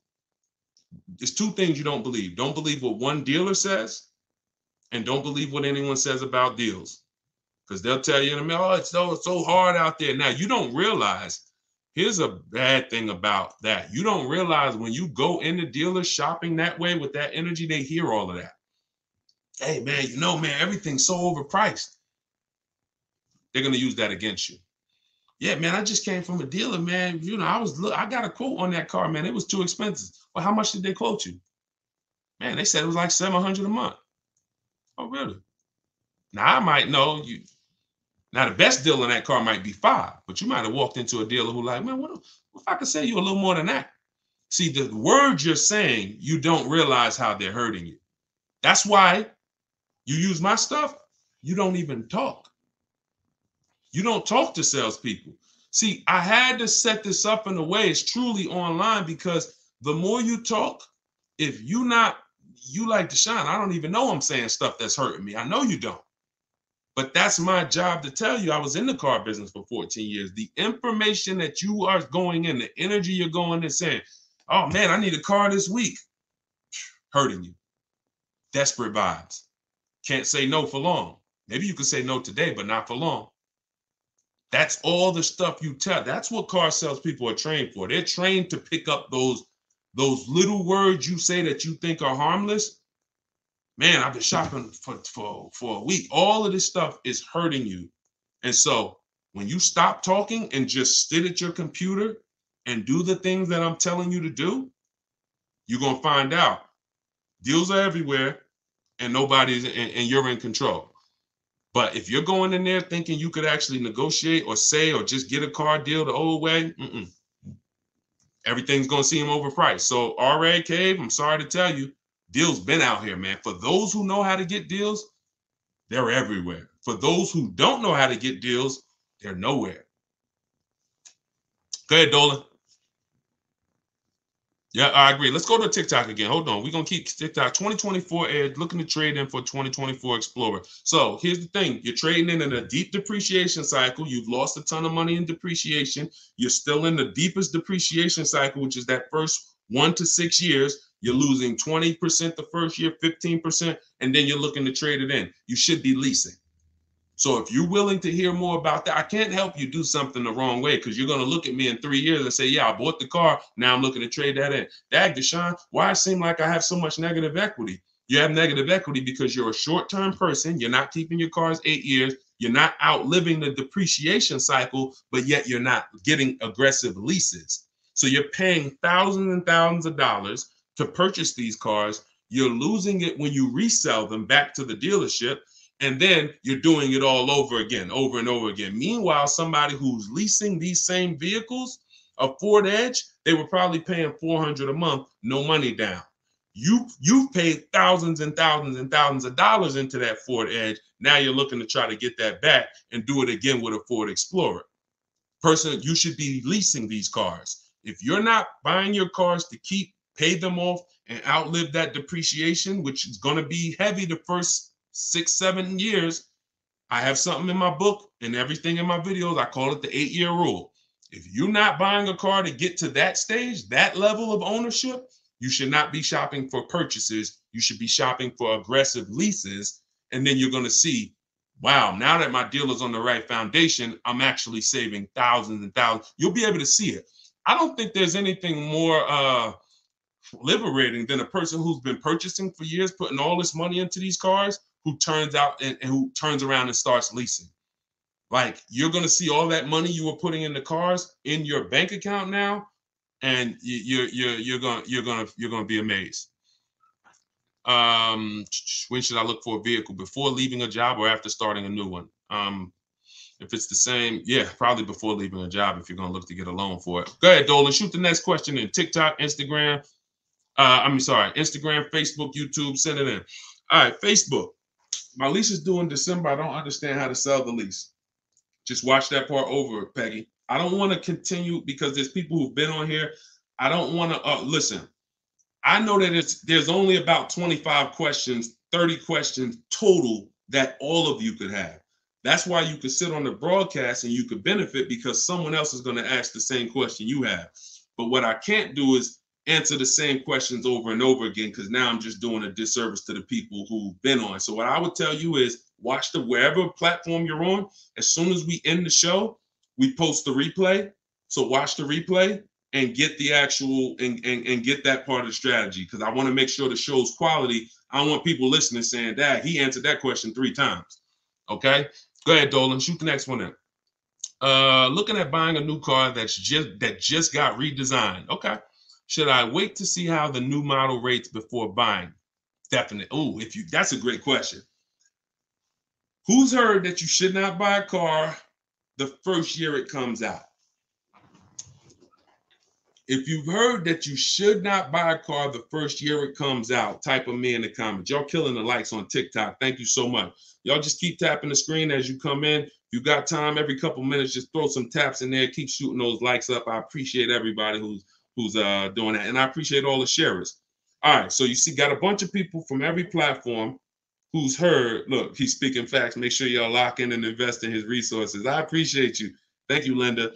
So now, a car being redesigned, thank you, LA. A car being redesigned is not the same as new engine, new transmission, new steering system. Redesign could be the same components, in which case, Janine, I'm not worried about a car that's been redesigned that has the same components. But if it has new technology, new things they're experimenting with, certainly you might want to give it a year before you actually you don't want to be the guinea pig. You don't want to be the guinea pig because you're rolling the dice. Could be great, could be horrible.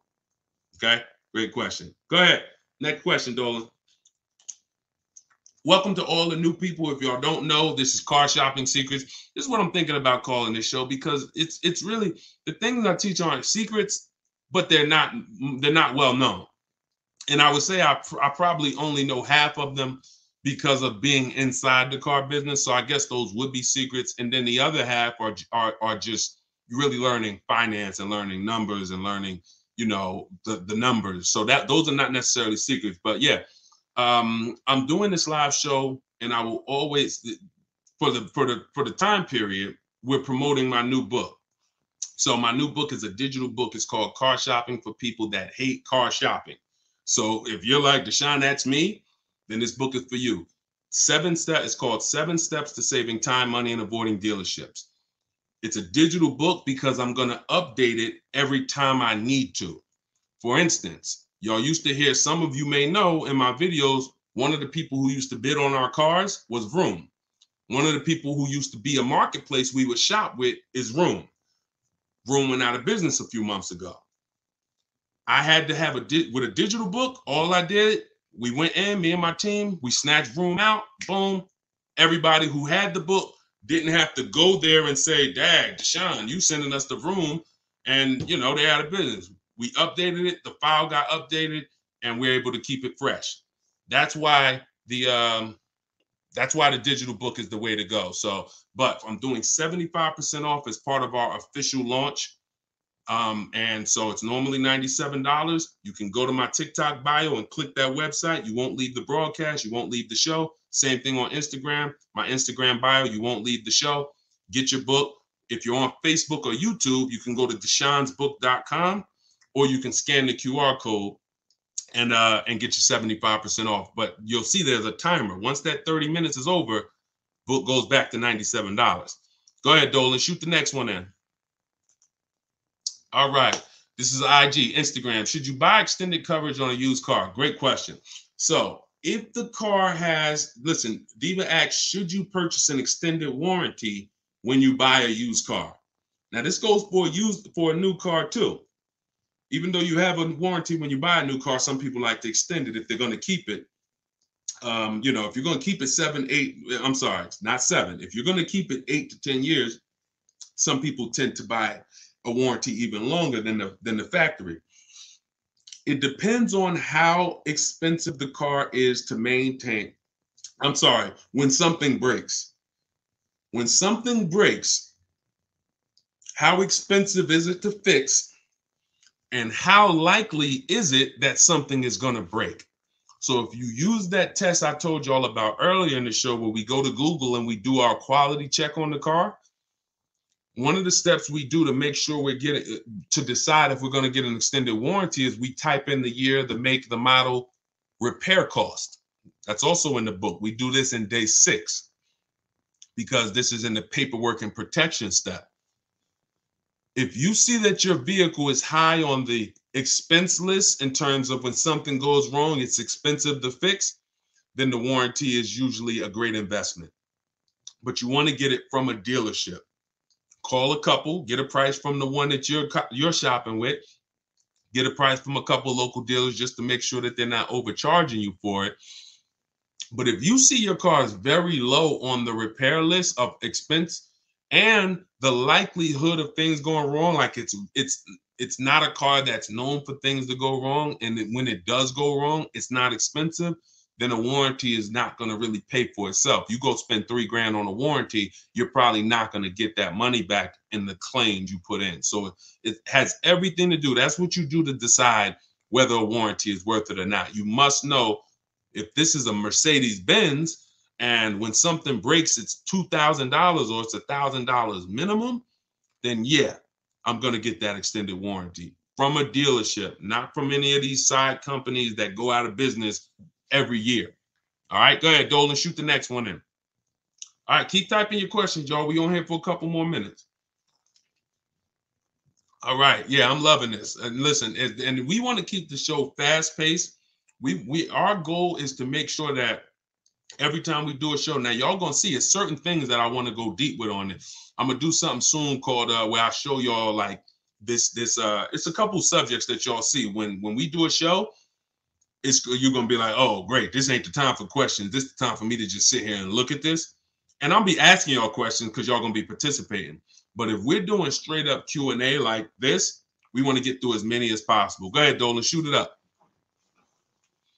Deshone, can you just go with me? All right, Dolan, you playing. Why you put that question up? Go ahead, next question, Dolan. Crystal, you didn't see somebody ask that same question. And what I said was, when you learn to shop from home, you don't need anyone with you. That's like saying, Deshone, can you come to my house and teach me to shop from home? We shop from home. And we don't spend more than 30 minutes in a car dealership. This stuff sounds, if you just jumped on the broadcast and you don't know me, you haven't used my stuff before, it sounds crazy. Deshone, how are you getting your best offer? But we have thousands of people doing it. They're using my system for shopping on home. The things I'm talking about in this live, the things I talk about in my social media videos, they took it and they're using it. The things that's in my book, they're using it. They're not deviating from it because it's an oil and water. My system and the way I'm teaching y'all to shop is nothing like the old way you've been shopping. It is oil and water. You can't mix them. You're either going to do it my way and try it and then say, Deshone, I love your way. I'm never doing it any other way. Or you're going to do it that old way and try to mix little things from my system, which is still the old way. So when I say follow it to the T, you're going to win following it to the T. And in which case you don't need anyone with you because you're at home and you're making your deals before you ever leave your house, whether you're leasing, purchasing, getting a new car, used car, that deal is made before you ever leave. If you're going to see a used car, you're not going there hoping to get money off. Now we do ask for a couple hundred off when we're there, but we don't leave our house unless we know it's already the lowest deal in the market. So even if they say no after I test drive that used car, he might say, listen, I'm gonna be honest with you. And when you got the lowest deal in the market, you got honest people. So you get out there and you're like, hey, listen, I love the car. I just test drove it. I'm ready to make a deal.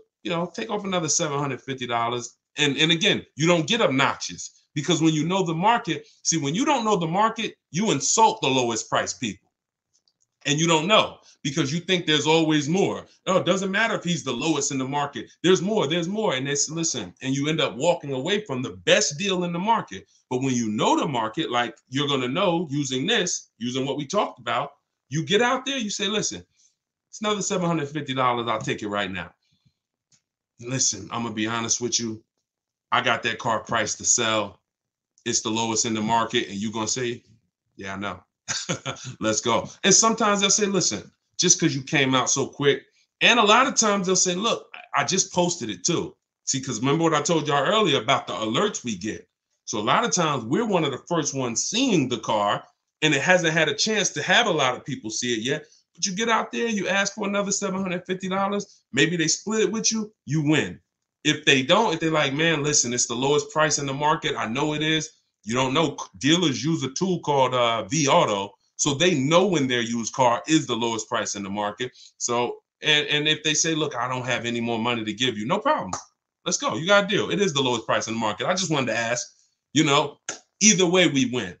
But that's the only time we're talking about numbers is on a used car. And before we ever get there, we already know it's a deal. You get what I'm saying? Go ahead, Dolan, shoot it up. All right. This is Facebook. I'm on my third Land Rover lease, and it's ending August at the 39th of the month. I'm guessing you meant 29th. I purchased your book and briefly read it and learned I could sell it to CarMax, being the most equity back. Okay, perfect. Following the steps. I have 12,000 miles per year. Thank you for purchasing the book, by the way, Crystal. I love it. I have 12,000 miles per year, and I'm currently at 28,000. Great. I will call Chase Land Rover. Chase doesn't have a third-party restriction unless they changed it. Don't quote me, but Mazda's leases are done through Chase, and I've helped so many people sell. My mother. My mother had a Mazda lease. My wife's best friend. So if Chase still doesn't have a third-party restriction, then you can literally just cash out. You don't have to take the third-party restriction part of the book that I say. Go ahead. I'm gonna keep reading. To see if I have ended the lease clause. But if I don't, how do I sell to CarMax without being dishonest about owning it? That's fine. You won't. All you do is call them and set the appointment. They're gonna do all the details. They don't expect people to know what you know. They don't expect people to know the difference between a third-party restriction and a lease that doesn't have one. So they're working with, unfortunately, they're working with unaware buyers. So most of the time they don't want to waste their time. But when you set your appointment up with CarMax and you tell them there's no third-party restriction, you'll be fine. Now, what you're going to have to do is if you want to replace it, Crystal, you're going to move into the next step of the book, which is shopping for your lease, because you're now going to time your transactions. You're not going to just go sell a CarMax unless you have a backup car.